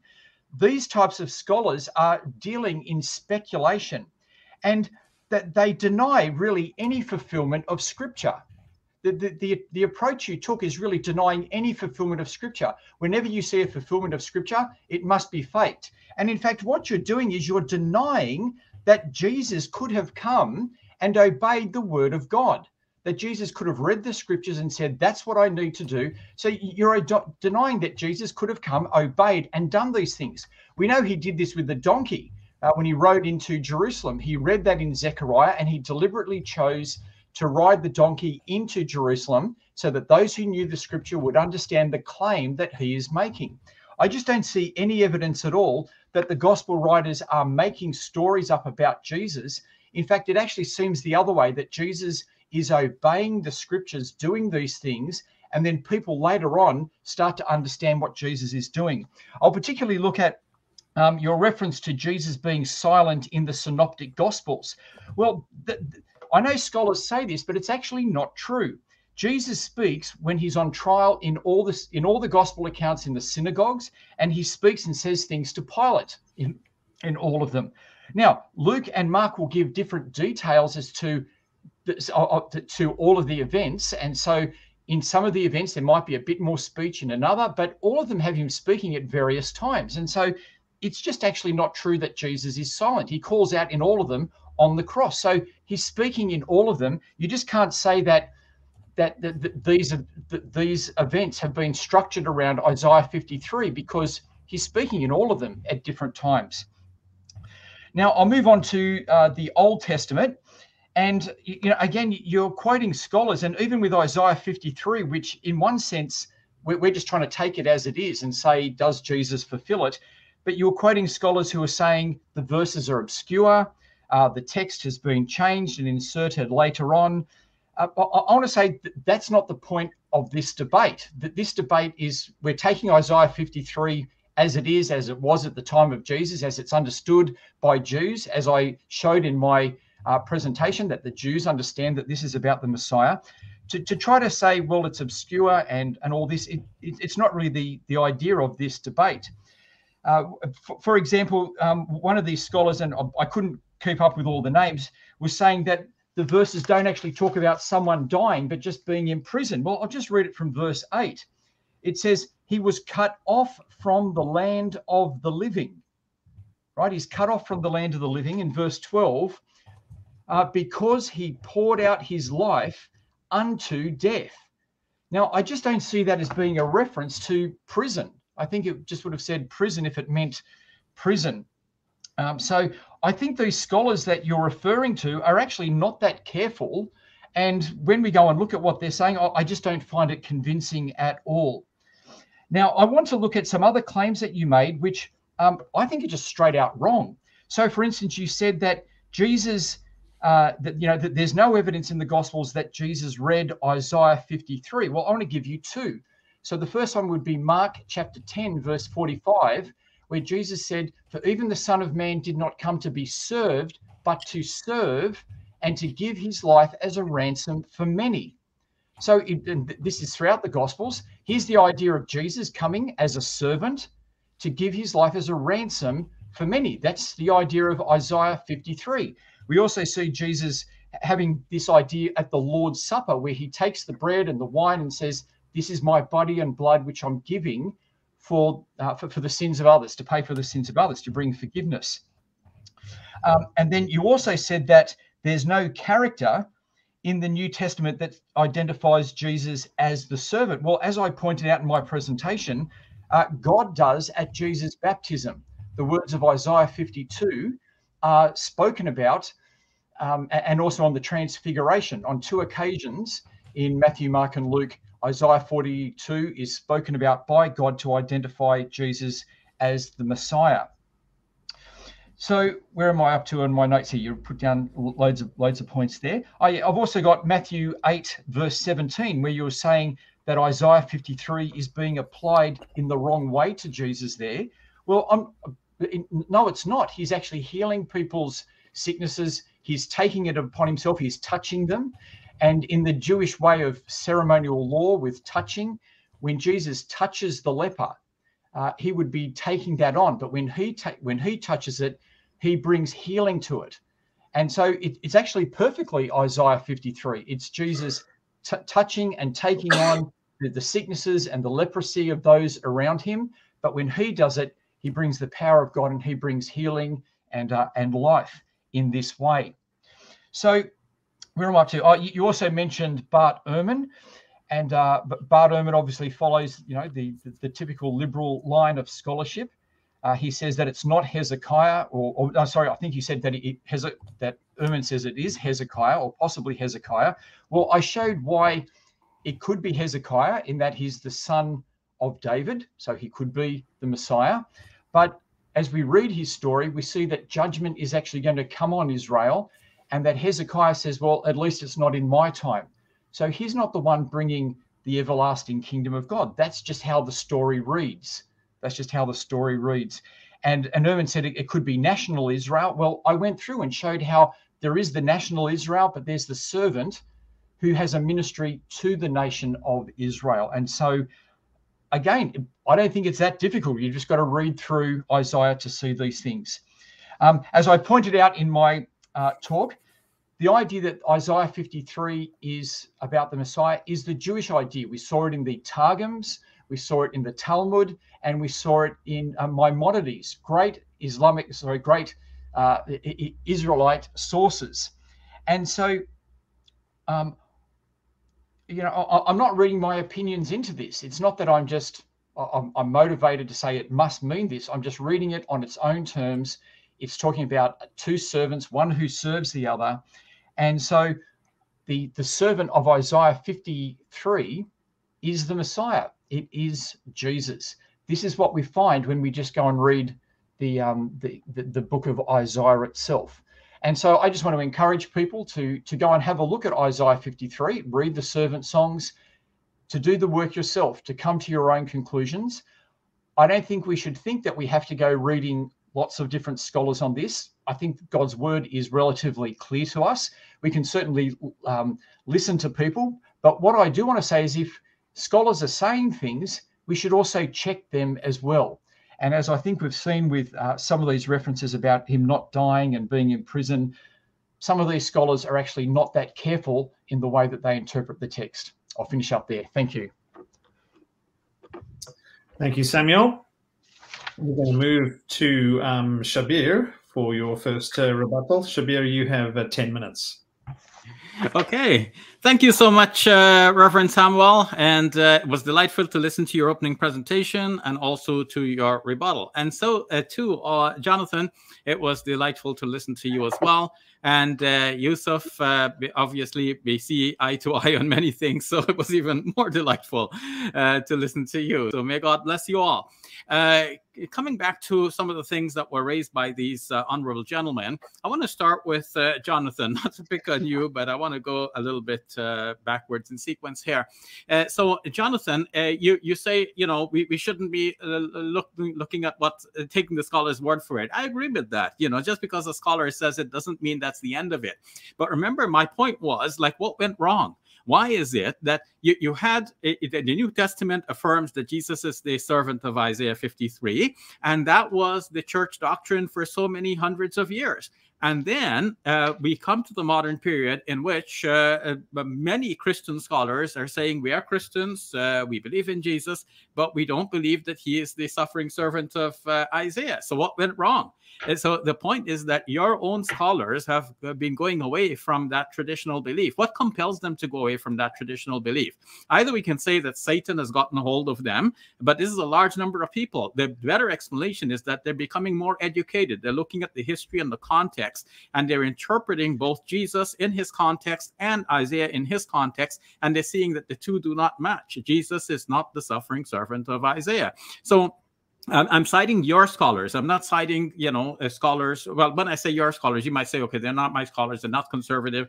But I've made that distinction. I've shown that, there are conservative scholars. I know that. They're your scholars. And there are non-conservative Christian scholars who are educated. They're writing huge commentaries on the Bible. For them to write that, they know the Greek, they know the Hebrew, they're explaining all of that, and this is their conclusion. So with all due respect to you, Jonathan, and to Reverend Samuel Green, if you are telling me that the Hebrew means something, yeah, I may say, okay, maybe you're right. But if I'm reading it in one of these commentaries, I have more confidence in what is written in the scholarly works. And that's normal. I mean, Jonathan, you have got your PhD from scholars who were before you, and they conferred that PhD on you. They know the subject, and they teach you.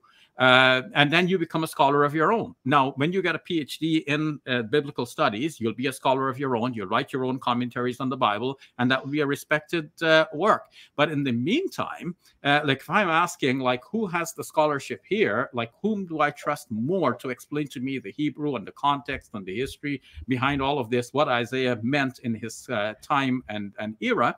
I'm so sorry that, we're here in the platform because we couldn't bring those scholars. But when we're discussing them, when we're discussing the issue, we can call expert witnesses. And they, to me, are expert witnesses. They're qualified and they know what they're talking about. Now, let's look at one of the points that you made. So you're making these links. You're citing all of these verses, Zechariah and Isaiah, and we go to Micah and so on. So let's take the Micah passage that this someone great will come out of Bethlehem. So what the New Testament writers did was they tried to make Jesus come out of Bethlehem.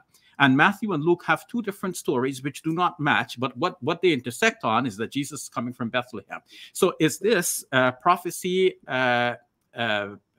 historicized, or is it history memorized? It's not history memorized. People did, some people, when people are discussing Jesus's origins in John's gospel, they're saying he came from Nazareth. Nobody seems to know that he came from Bethlehem.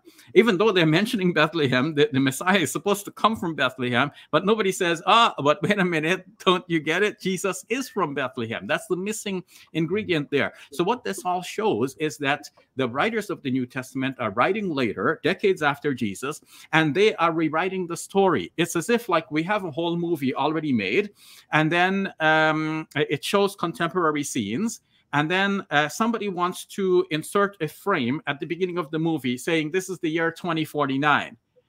So we see that, and then we're looking at the whole movie and we're saying, okay, this all looks like contemporary scenes. Like, how is this a futuristic movie? What's this year 2049?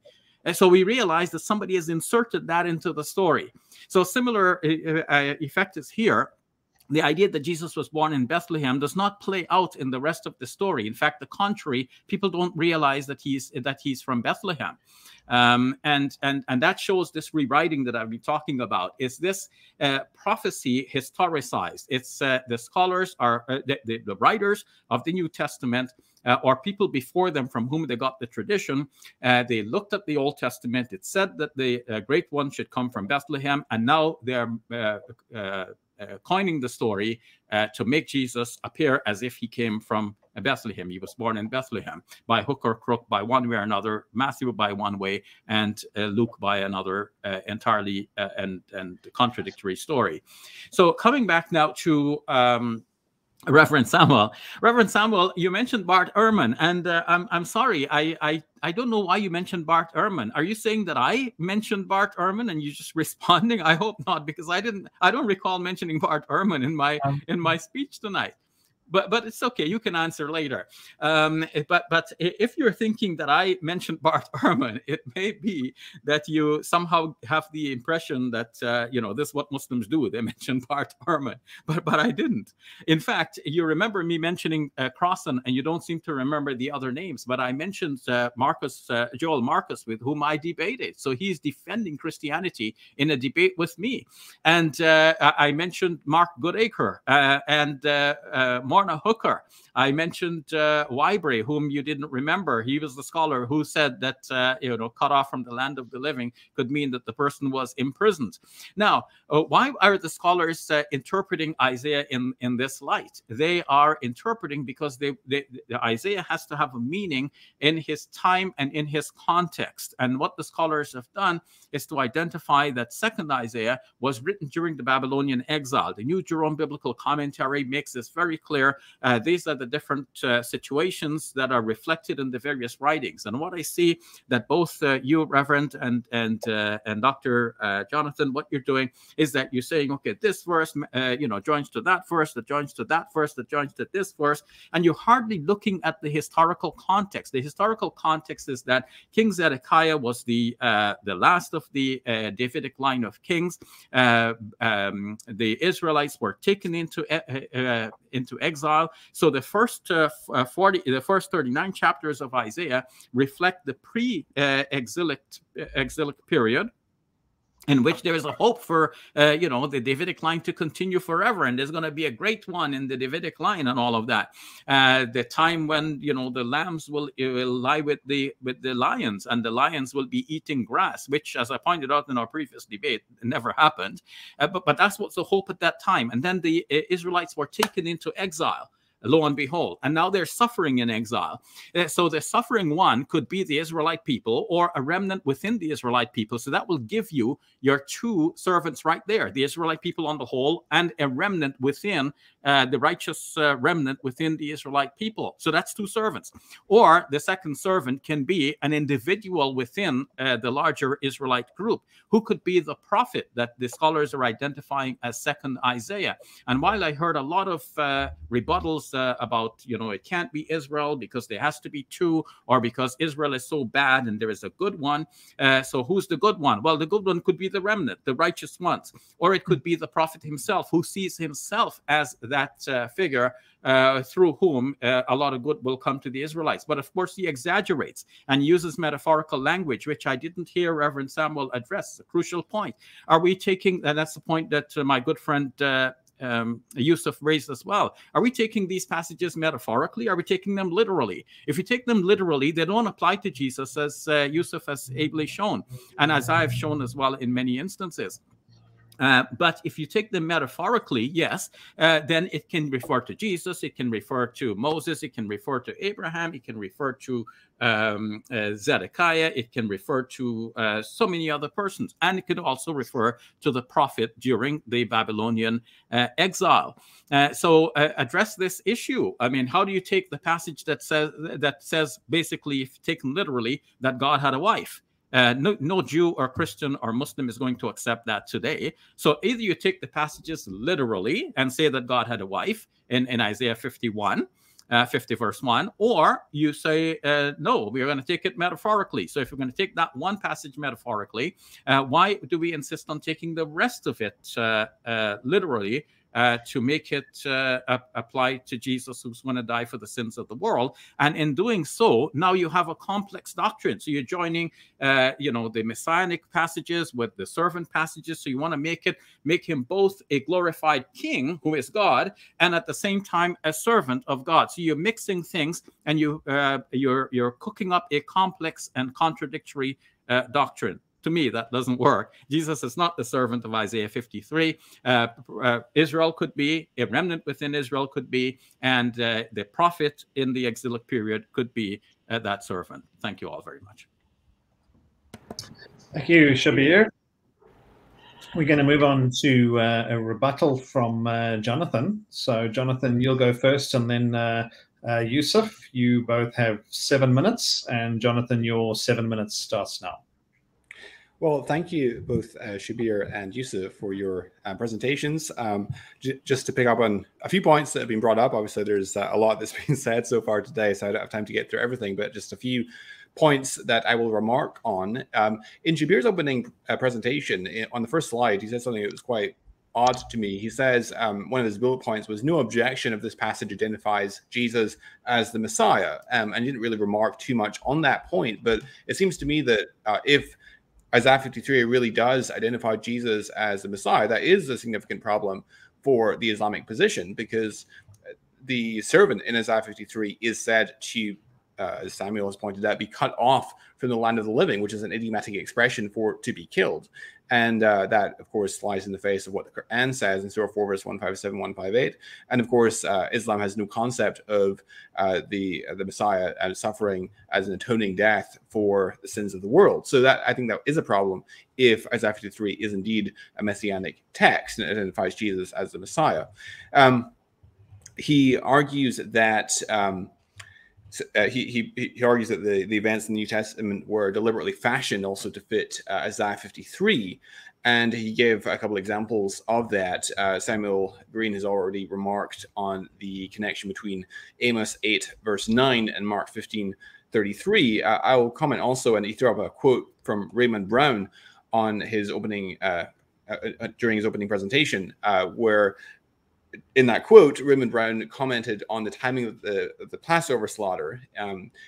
So John's Gospel, according to Raymond Brown, has Jesus crucified at noon on the at the time when the Passover lambs were being slaughtered, and that John invented this, or deliberately changed the day of the timing and day of Jesus' crucifixion in order to make it fit with the timing of the Passover sacrifice, to make it look like Jesus is the Passover. And so you have this attempt to make Jesus fit with the Old Testament backdrop, or so the argument goes. Now, this, I'm afraid, Roman Brown is just simply false. It's simply incorrect on this point. This is why you shouldn't just trust scholars' word for things, because they often get things wrong, as Roman Brown does on this occasion. For instance, scholar James Brant Petra, in his book Jesus and the Last Supper, he says, and I quote, despite the widespread influence of this interpretation, it faces a major problem of historical plausibility, for according to all the ancient Jewish evidence we possess, the sacrifice of the Passover lambs did not take place at noon, but from around 3 p.m. to 5 p.m., hours that are never even mentioned in the Gospel of John.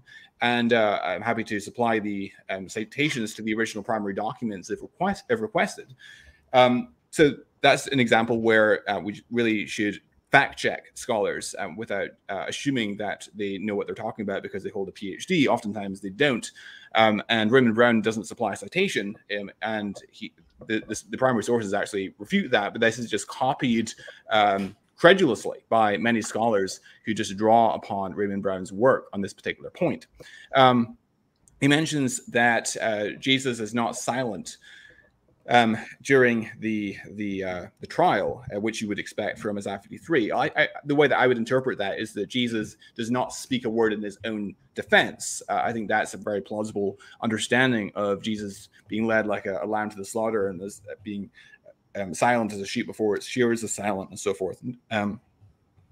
Shabir said in response to me that Matthew and Luke do not match because they both look at Micah 5 independently and see that the Messiah is supposed to be born in Bethlehem, so they have to come up with a different and contradictory way of getting Jesus to Bethlehem.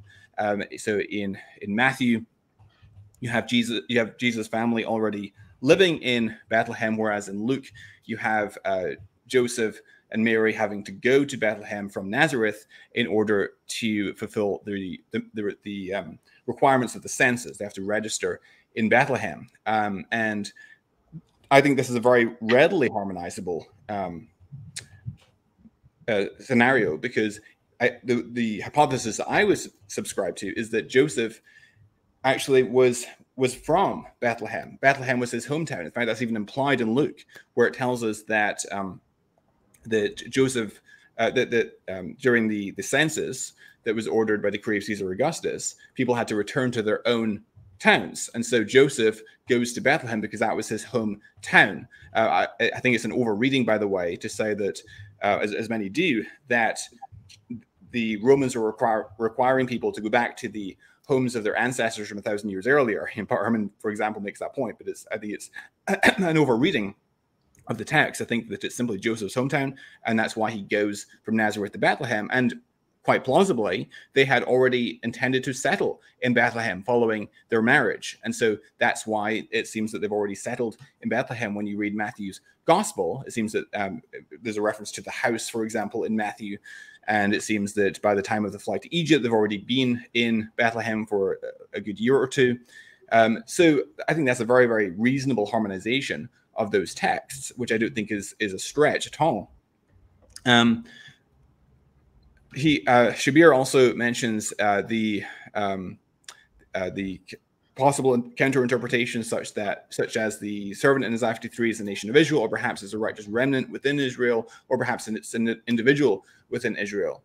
A number of points I would make here. For one thing, God judges the nations for their smiting of Israel because they overdid the punishment. You can find that, for example, even in the book of Isaiah. Read Isaiah 10, which describes the siege by the Assyrians, or Isaiah 29. Even within the book of Isaiah, you see that God turns his hand in judgment on those nations that came against Israel, even though he'd used those nations to actually judge Israel because they overdid the punishment. Zechariah 1 makes the same point, Jeremiah 30, Jeremiah 31.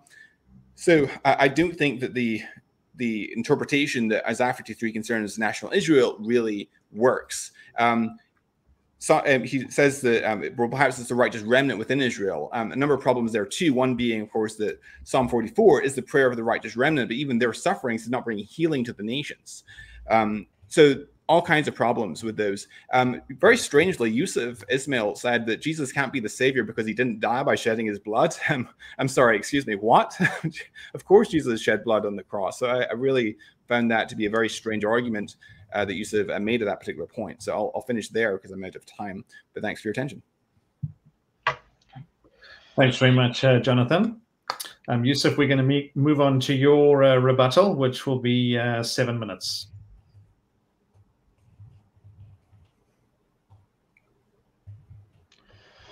And Yusuf, you're on mute at the moment. Yeah, sorry, I'm on mute. Okay, thank you for that, to all of you. I really enjoy engaging with you. I see there's not been much response to a lot of what I've stated. So I'm going to basically start off something that Jonathan said. He said that if Isaiah 53 were true, would in fact true, then it would be a problem for Muslims because of the fact that it deals with the alleged death and burial and crucifixion of Christ.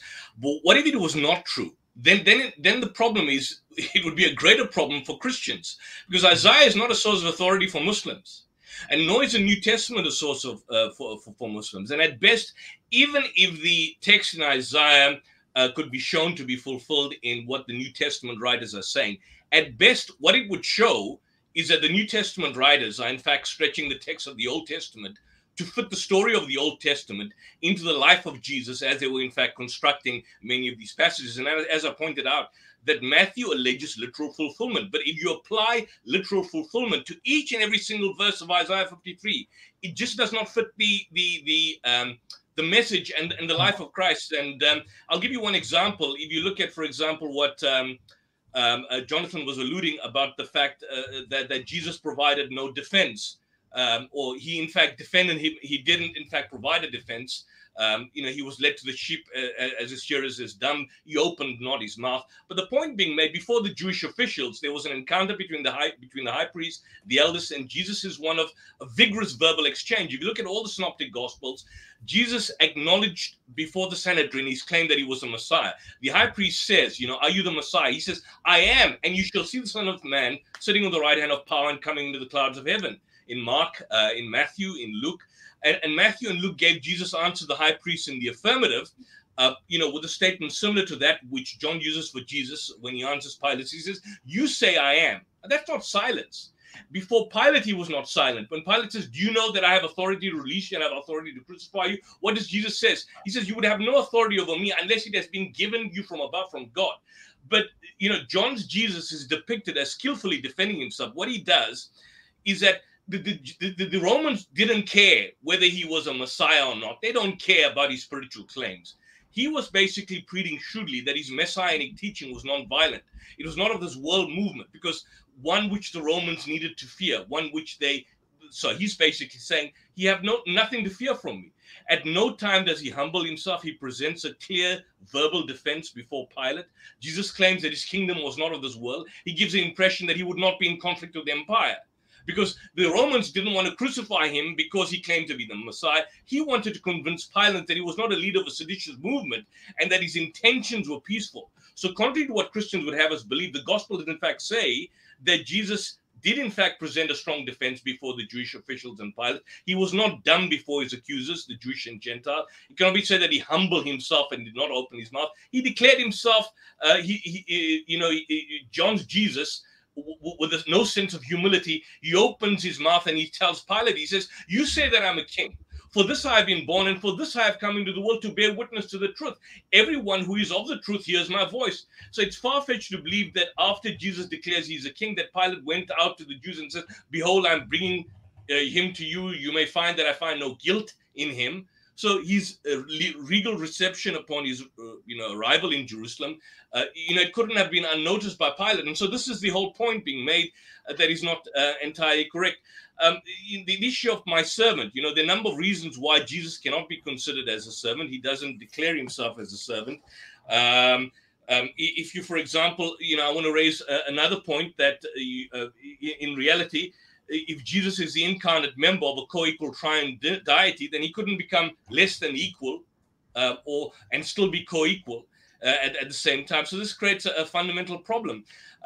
All New Testament applications of Isaiah 53, as I point out to a literal fulfillment, and the literal application would obviously indicate that he had done no violence, which is impossible because there are many acts of violence that Jesus did, whether you justify it or not. It doesn't qualify one as saying that he had done no violence in relation to that.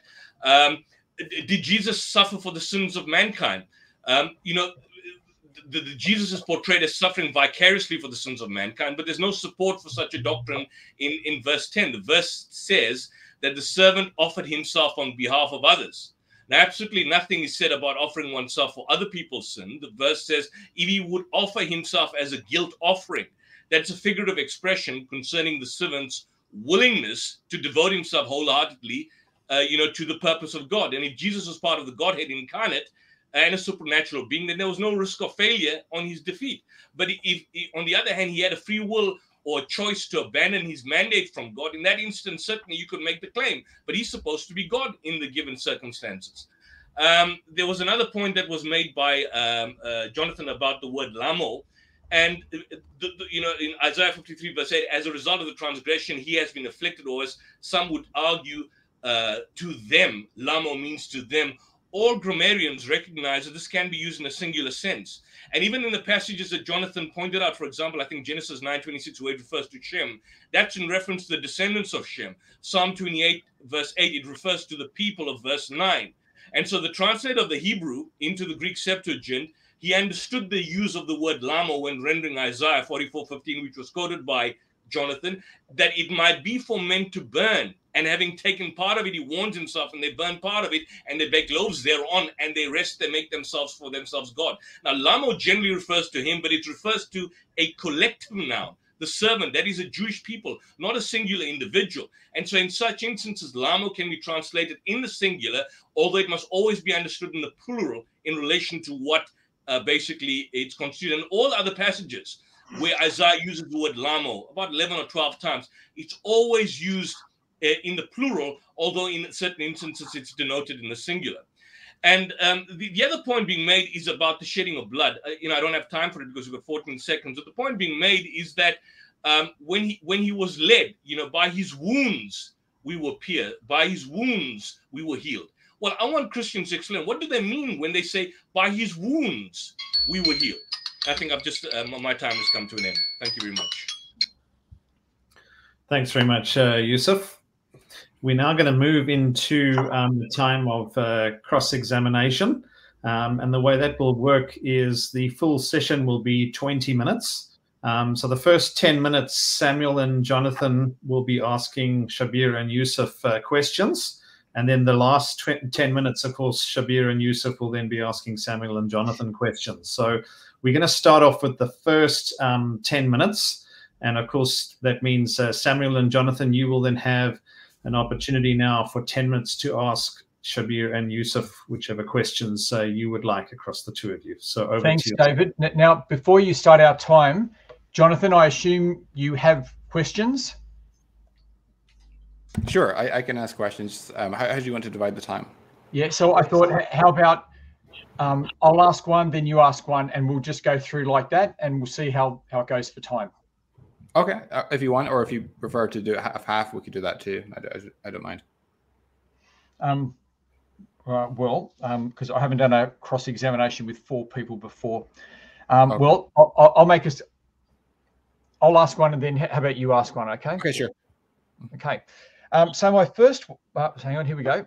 So my first question to both of you is, what do you make about the evidence I put forward from the Jewish Targums, from the Talmud and Maimonides, which shows that the traditional Jewish understanding is that it's the Messiah who's being referred to? You want me to answer that, Brother Yusuf? Yeah, Shabir, go ahead, please. Yeah. So Gerald Segal, in his book Isaiah 53, Who Was the Servant, has gone to great lengths to show that when people are trying to show, oh, this is the traditional Jewish interpretation, they're quoting late sources. They're not quoting things which are definitely pre-Christian. And more to the point, when we want to know what was in the mind of Isaiah So you're quoting Maimonides. That's great. Okay, so he's a great Jew and a Jewish rabbi, and this is what he said. So maybe Jews who believe in him will accept. But now we want to know, before Maimonides, 1,000 years before him, 1,700 years before him, what was Isaiah thinking? So the scholars are looking into the mind of Isaiah here. What did he mean by what he wrote? It's not necessarily what the Jewish rabbis say many hundreds of years later. It's not what Jewish scholars write in the Targums, which are from the 1st and 2nd century of Christianity, or in the Talmud, which is the Babylonian from the 6th century or 5th century, and 6th century, and the Palestinian from the 5th century. And we want to know, 1,000 years before that, what did these writings mean at the time in its historical context? Sure, but of course I'm putting them forward because they represent how people understood what Isaiah meant in his historical context from a Jewish perspective, and that they do this even after the time of Jesus, I think is remarkable. I mean, there's still a Jewish understanding of what Isaiah meant. I don't think you're getting the point, Reverend Samuel. If we want to know what Isaiah thought, we need to examine Isaiah in the light of his historical context. It's not what people said hundreds of years later on, whether Jew or Christian or atheist or anybody else. Yes, all of that evidence is important and should be taken into consideration, but the more important consideration is to understand Isaiah within its historical context. Could Isaiah be imagined to be saying that let's forget everything that the Old Testament said? The Old Testament said in Proverbs chapter 17, verse 15, that the one who condemns the guilty is equal to the one who the one who lets the guilty go free is equal to the one who condemns the innocent. So there are two sins there, and could Isaiah be imagined to be thinking that God is committing both of these sins, putting the guilt of the guilty ones on the innocent Jesus? So he's letting the guilty go free, and he is condemning the innocent to two crimes in one. So we cannot imagine Isaiah thinking along these lines. His writing must mean something else that is contemporary, in line with the beliefs at his time, some 700 years before Jesus. Or if we take the author of 2nd Isaiah to be from within the Babylonian exile, what could the Jews during the Babylonian exile have been thinking? And I've shown from the New Testament itself that nobody was thinking within the context of Jesus, and even in early Christianity, that, yeah, Jesus died for our sins. This is a later belief that was enunciated clearly enough by Paul, and it took time to become a widespread and popular and the Christian belief. Could I make a point, Dr. Shabir Samuel, with your permission, Dave? Just quickly, and I'll be quick because time's running out. There's an allegation, I understand, from that apparently this whole idea of it referring to the nation of Israel was from the commentary of Rabbi Rashi.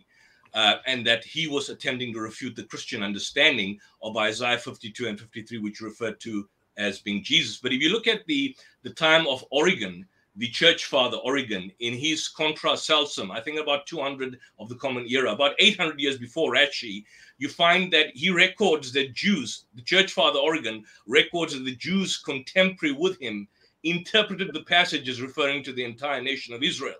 So it's quite clear that based on that particular passage, it's significant to understand that the early Christian church had Jews amongst them who interpreted it as referring to the nation of Israel. And this was not something that developed much later during the time of Rashi or Maimonides and so on and so forth. I just wanted to put that out. Yeah, I better give my time to Jonathan. Sure. Okay.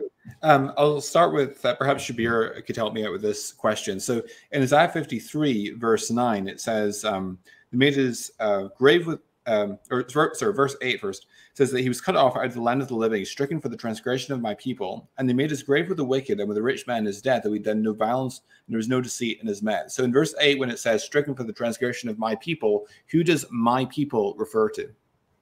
That could be the prophet speaking and saying that, or rather, as the scholars like Wybry and others would say, this could have been written by the disciples of the prophet, and the disciples are thinking it through and saying that the prophet was suffering because of the transgressions of the Israelite people on the whole. And so from the writer's point of view, who is probably third Isaiah, this is what second Isaiah was going through. Okay, so you would interpret Isaiah 53 as an individual prophecy concerning the prophet who wrote second Isaiah. Is that correct? I wouldn't say I'm interpreting it that way. I'm saying that that is a scholarly interpretation that comes from, scholars who are, experts, and they're writing the commentaries on the Bible, which are sold in Christian bookshops and read by Christians. This is not coming from enemies of Christianity. This is the developed academic scholarship of Christianity. That is one view, and I'm saying that view is preferable to the view that says, let's take this servant to be a God in the flesh who is now dying for the sins of humankind. That comes with all kinds of theological problems and internal contradictions. So the simpler view is the one which I've enunciated. I want to know what your view is, though. What's your view? Well, as one of the scholars, Orlinsky, has pointed out, why do we have to have a view on that? There are so many passages in the Old Testament that are very obscure. The only reason now this becomes a matter of discussion is because Christians have taken it to refer to Jesus. So if we say that it is not, that this really does not match Jesus, it doesn't mean that we have to have an alternative and we say, okay, we've nailed it. This is the alternative. It's not necessary. It can be an obscure passage. I've already shown, and neither of you gentlemen have replied to the statement that would imply that Yahweh had a wife. So are we not going to take that metaphorically? And if we're going to take that metaphorically, why are we insisting that the other passages in Isaiah 53 and the rest of the servant songs must have a literal fulfillment? So it could refer to a prophet at that time that is known as second Isaiah, especially as viewed from the writer who is probably third Isaiah. And I'm not saying that is my position. I'm saying that is the position that has been enunciated by Christian scholars and writers of commentaries like Wybrey. And to me, that is a better alternative than the traditional Christian view on that. Okay, so supposing that you're correct, or that interpretation is correct, that it's referring to the prophet who wrote second Isaiah, who wrote after the Babylonian exile. Let's grant the documentary hypothesis for the sake of the discussion. How would you exegete the passage? I mean, in what way does that prophet fulfill the requirements of Isaiah 53? In what way does he sprinkle the nations? In what way does he is he cut off for the land of the living, and he's pierced for our transgressions, crushed for our iniquities, and so forth? In what way could that be fulfilled plausibly by the prophet of second Isaiah? So what these scholars explain, and I'm not an expert at repeating everything that they said, but in a gist. First of all, I'm glad that you brought up the idea of sprinkling the nations, because these scholars point out that the word actually means something like startle the nations, not sprinkle. So the idea, I see Reverend Samuel shaking his head, but this is what's called, I didn't make this up, Reverend Samuel. You might be saying no, but you're not saying no to me. You're saying no to biblical scholars who have said this in their commentaries. So cut off from the land of the living, as Wybrey explained, that could mean that the prophet was imprisoned, and that is a way of taking the person away from the land of the living. And then when he is released, then this is vindication. And how would he bring healing to the rest of the nations? This, of course, is viewed through the prophet's lenses. So that's how the prophet sees himself. It may not be necessarily what we are able to explain, but it could be that the prophet himself sees himself in this role, and that he is being punished because of the sins of his people. Maybe he's being punished along with his people, but in an exceptional way. And perhaps through his healing, through his punishment, he is hoping that his people will eventually be healed. Thanks, Shabir. We are at the halfway point in the cross-examination, so we're going to swap things around now. So now, Shabir and Yusuf, you get to ask Samuel and Jonathan your questions for 10 minutes. Sure. I'll let Yusuf lead off. Okay, I just want to start off with something which I didn't have time to deal with in rebuttals, and maybe Jonathan and both Samuel basically can deal with this. Firstly, just at the outset, and then I'll move on to the actual question. Would you say that Isaiah 53 is to be understood literally or metaphorically? And what exegetical model do you use? Because I just pointed out that Matthew suggested that there's a literal fulfillment. So where you, what's the exegetical model for attempting to interpret certain passages in literal fashion and other passages in a metaphorical fashion? But at the outset, should it be taken literally or metaphorically? Well, I'll give a brief answer and then Jonathan can chime in. I mean, that just comes from comprehension. And I can bring in the question here that Shabir brought up about Yahweh being Israel's husband or wife, something like that. This comes about just by reading in context. And so when you get words where it says he was like a lamb to the slaughter, well, I don't take it literally that he is a lamb to the slaughter, because the word like is in there. So there are grammatical clues when you read just in simple comprehension that to see how to understand it. And so within Isaiah 53, there are allusions and metaphors that are used, but then there's also literal things like he poured out his soul to death. You know, so I just do it by comprehension and looking at what the grammar says. So then, I know time's limited, but just to quickly, and I want Shabir to also come in. When, for example, there are passages in the Old Testament which says in Isaiah 53 that at the outset we know that the death of Jesus is supposed to bring atonement. Am I correct? But what the passage says is by his wounds we were healed, by his wounds. So what is alleged to bring atonement in that passage is not the spilling of blood through blood sweating or scourging, but rather the shedding of Jesus' blood in death as an atonement for sacrifice for sin. Now, with his wounds we were healed. By extension, would you gentlemen agree that that cannot be a reference to Jesus healing anyone at that point? Because what does with his wounds we were healed have to do with Jesus? He didn't take upon himself the punishment that was due to us. And what event supposedly healed? Was it the scourging of Jesus or the blood loss bringing on death? You know, it said that he underwent scourging as part of the preparation, but was anyone healed by his wounds? You're not healed. It's the Christians' claim that Jesus' death was a blood atonement sacrifice for mankind's sins. So by his wounds we were healed. What does it mean? There's this problem here. Can you not see that? You gonna go, Jonathan? I did the last one. Sure. So by his wounds we are healed refers to the, I think, spiritual healing from sin, which is the real spiritual disease which is upon us, by which we are healed through Christ's wounds, his blood that is shed upon the cross. But the point, Jonathan, is this, is that from what we understand, as Ephesians says, in Jesus we have redemption through his blood, the forgiveness of sin. So, any suffering that Jesus underwent prior to that moment of death does not come into consideration as a New Testament blood atonement sacrifice. So not only is a scourging not in the category of blood sacrifice, but in the case of Jesus, it would have been administered prior to the actual crucifixion. And there's no evidence that Jesus died of blood loss.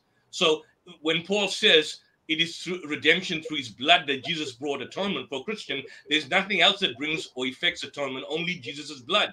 And Jesus didn't die of blood loss as such. General understanding, there's no evidence for that. It's through suffocation on the cross. But the suffering, the justification is through not only Christ's death, but also his suffering and his enduring of the wrath of God as he suffers on the cross. So to be honest, do you accept? Yeah, go ahead, Jonathan. Sorry about that. Oh, sorry. I was just going to say, to be honest, I thought that was your weakest point that you brought up in the debate. I'm surprised you bring up in the cross-examination. But that was the whole point, because you see, it's commonly assumed that Jesus underwent great suffering and blood loss as a result of being scourged by the Romans prior to his crucifixion. But that's an erroneous understanding, because according to Matthew, Mark, and John, Jesus was scourged prior to the crucifixion, and Matthew and Mark relate at the end of the trial, the Roman governor scourged and delivered him. But John writes that Pilate scourged Jesus in the cause of his trial. So clearly there's a contradiction there. But the point being made is that there's no evidence of blood loss as such, death through blood loss, which is a requirement through his blood. And yet there's no indication of that in the Gospels. And the Isaiah 53 passage doesn't seem to indicate blood loss. It says, by his wounds we were healed. And when you apply to Jesus, it's clearly a weak application. Shabir, I don't want to. Shabir, do you have any comments to make or questions? Well, yeah. I mean, it's our question time, and for these gentlemen to enlighten us. So, I mean, if I'm to ask a question, you know, as a spin-off from this, both Jonathan and Samuel, you know, how does this compare with the Old Testament? I know that when Muslims do a sacrifice, we cannot harm the animal.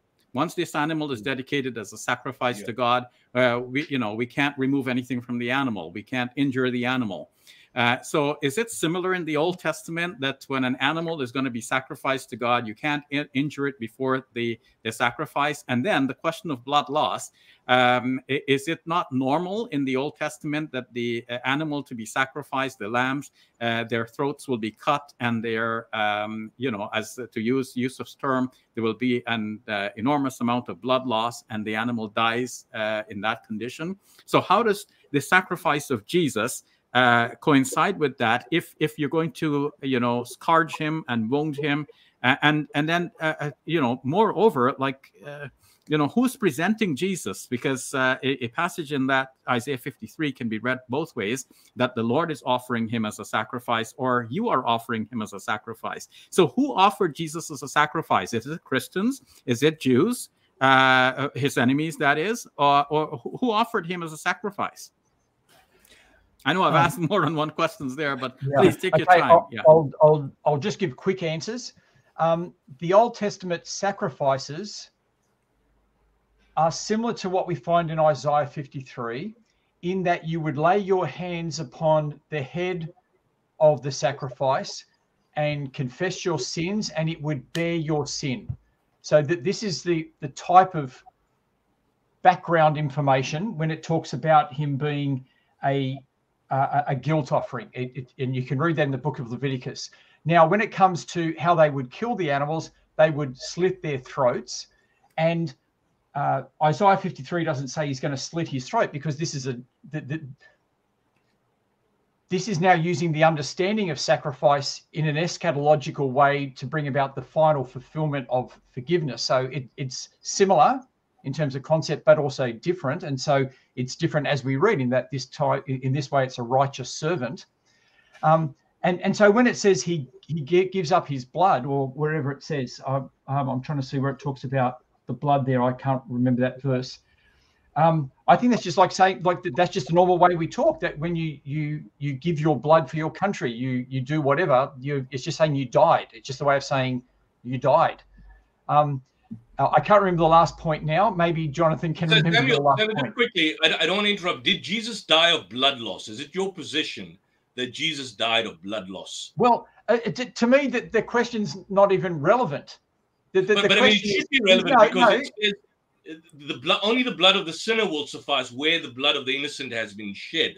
But that's one aspect. But in Ephesians and in the New Testament, that has always been my understanding, that in fact, it's a Christian claim that a blood atonement sacrifice, we have redemption through his blood, the forgiveness of sins. So if there's no blood loss or death through blood loss, how can he be viewed as a blood sacrifice if, for example, died through suffocation for that particular matter? Well, I would say that he's whipped, and there's plenty of, I mean, we're talking about an execution in which he dies.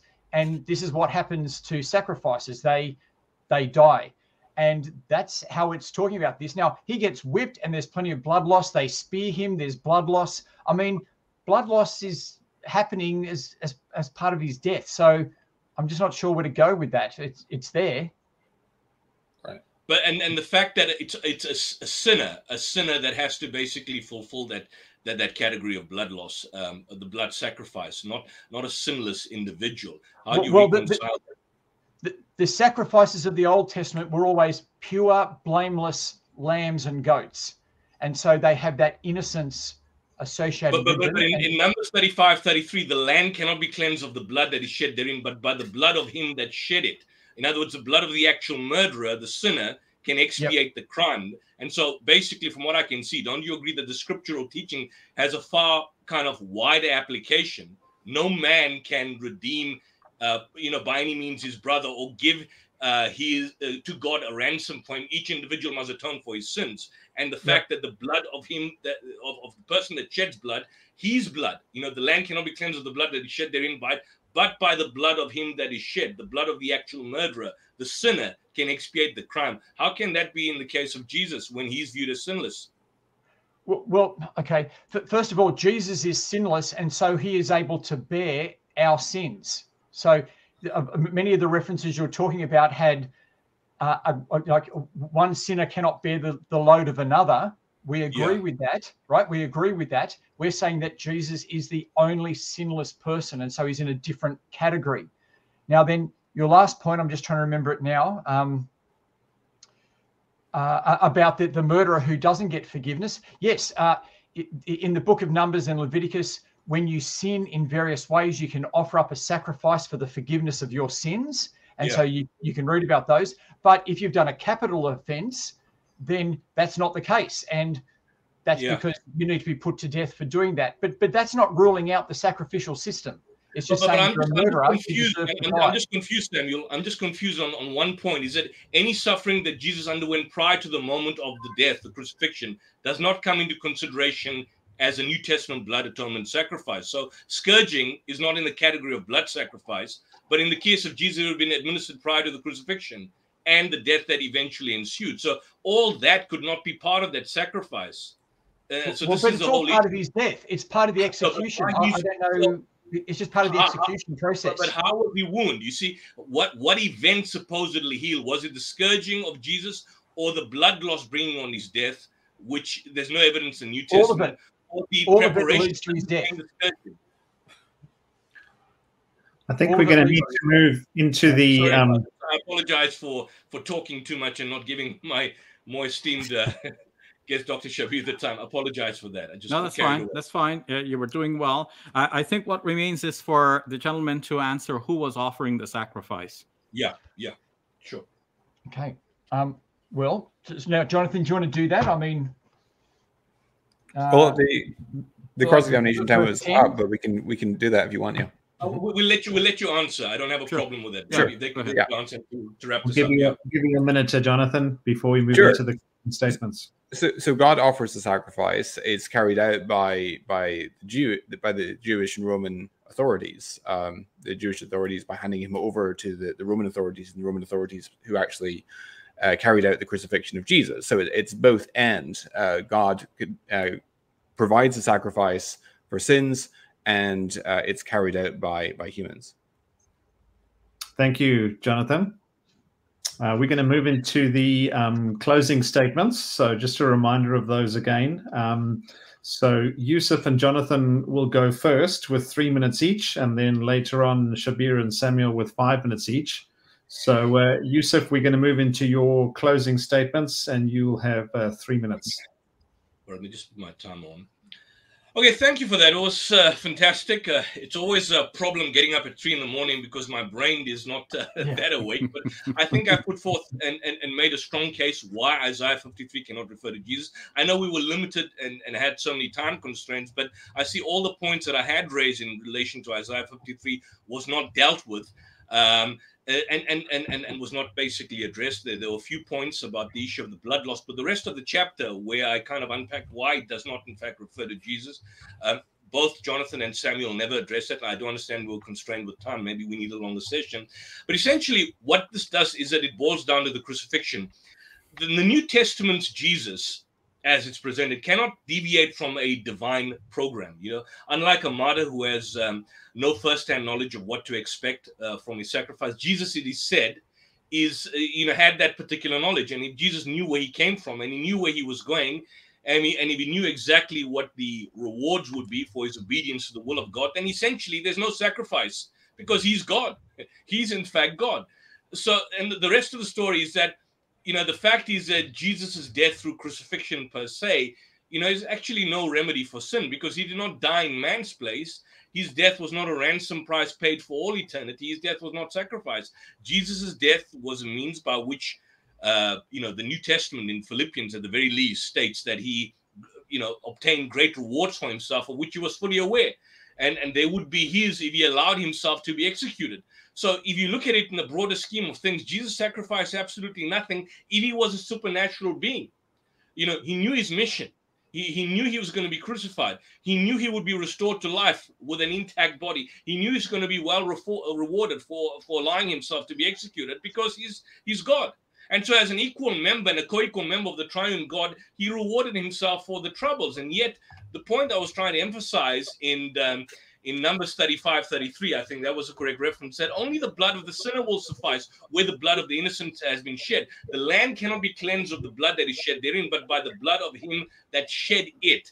And so that scriptural teaching has basically a wide application. Psalm 49:8 says, no man can by any means redeem his brother or give to God a ransom for him.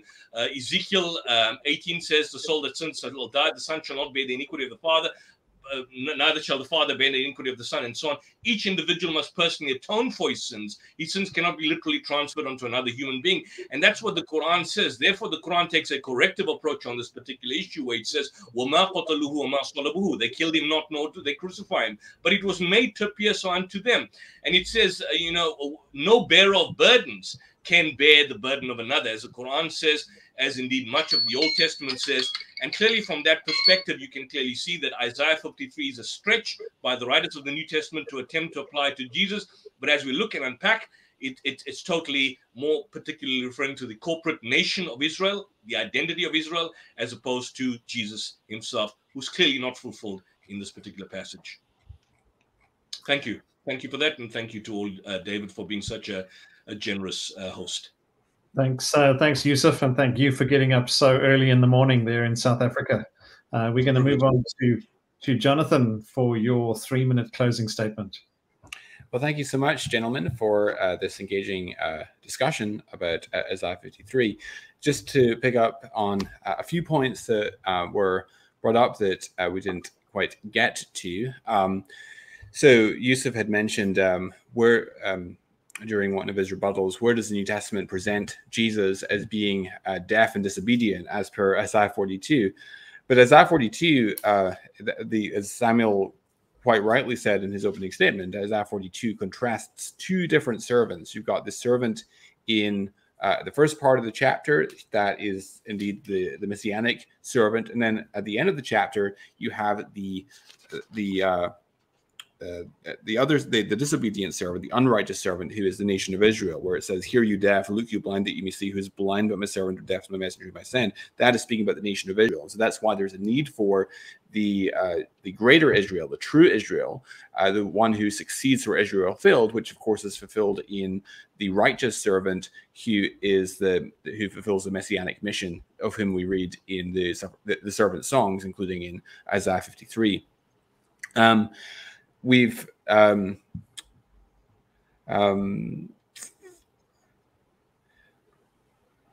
think we've seen throughout this evening that Isaiah 53 is best understood as talking about the one who fulfills the messianic mission, who I think we can argue is the person of Jesus Christ.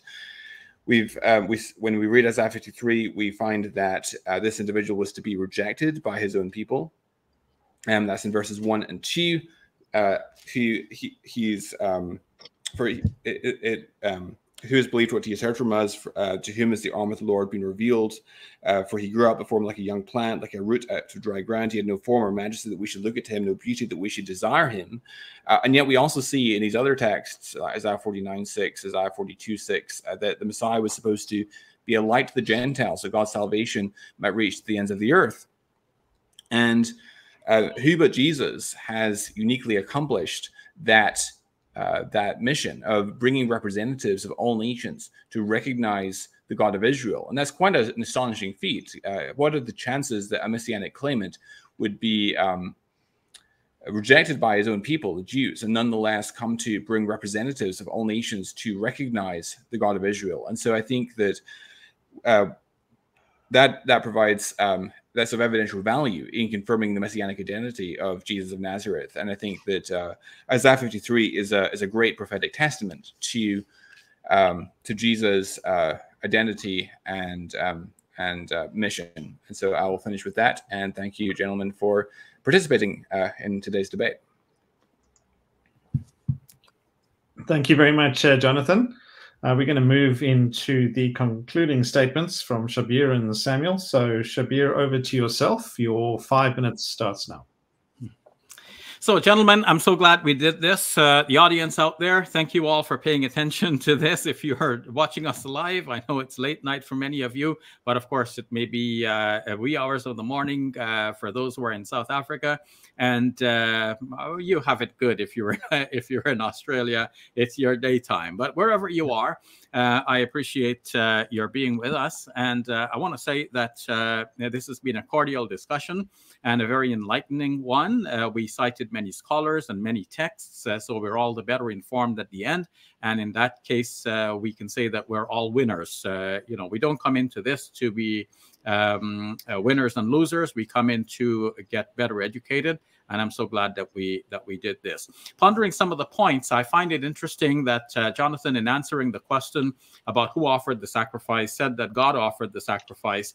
And then towards the end, he said, well, it was carried out by the Romans at the instigation of the Jews, something to this effect. But the idea that God is offering this sacrifice from the inception, I think, is problematic. And when we're going to interpret a text that we are interpreting Isaiah 53, we should not give an interpretation of that text which itself is problematic. In fact, more problematic than the obscurity of the text. We've already pointed out that Isaiah has some obscurity. It uses metaphorical language. Reverend Samuel said, but we can tell metaphor when it says as. So as a lamb, yes, that's clearly a metaphor. But then what about the Isaiah 50 verse 1, which asks about this certificate of divorce, which implies and doesn't show that it's like the text doesn't say that this is a metaphor.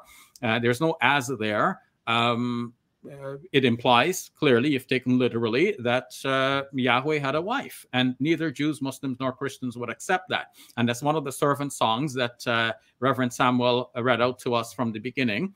And I don't hear anyone answering, like, why are we taking that metaphorically, which we have to, and not taking the rest metaphorically? And when we take the Isaiah 53 metaphorically, we can see that this clearly refers to someone who is suffering at the time, probably the prophet who is known as second Isaiah, suffering during the Babylonian period, but it could be a remnant of Israel, according to the interpretation of many scholars who are Christian and who are academics, or it could be the people of Israel as a whole. And you notice tonight that we have cited many scholars. I myself have referred to the New Jerome Biblical Commentary. I've referred to Wybray and Norman Wybray. I've referred to Harry Orlinsky, Morna Hooker, and so other scholars as well. I've referred to John Dominic Crossan, who I know was not well received by Samuel, but I've also referred to a modified position which was advanced by Mark Goodacre, and I said that that position itself is good enough for me. And even Joel Marcus, I referred to, who debated with me in Scotland many years ago, defending Christianity. He's a writer of the Anchor Bible Commentary on Mark's Gospel, truly a well-recognized scholar. And he also admits in his article that the New Testament writers created some events narrating about Jesus in light of what the Old Testament said. So they, in order to tell us what Jesus said and did, they went to the Old Testament to find out what he should have said and did according to what they thought to be prophecies about him. And then they wrote the events in the life of Jesus to make it correspond. And so when we're looking at the New Testament, we're saying, aha, look, Jesus fulfilled the prophecy. But the background story is that the writers of the New Testament made it appear that way. And just like my analogy with the movie, in which somebody goes in and puts a futuristic date at the beginning, and we can see that it's all contemporary, we're seeing in the New Testament that the characters who are there, like the persons on the ground, nobody gets a clue that this is the servant of God who is suffering from Isaiah 53. And Jonathan says, well, the instigation of the Jews. But the Jews would have known their scripture, and they would have known that by putting Jesus to death, they are actually making him out to be the servant of Isaiah 53.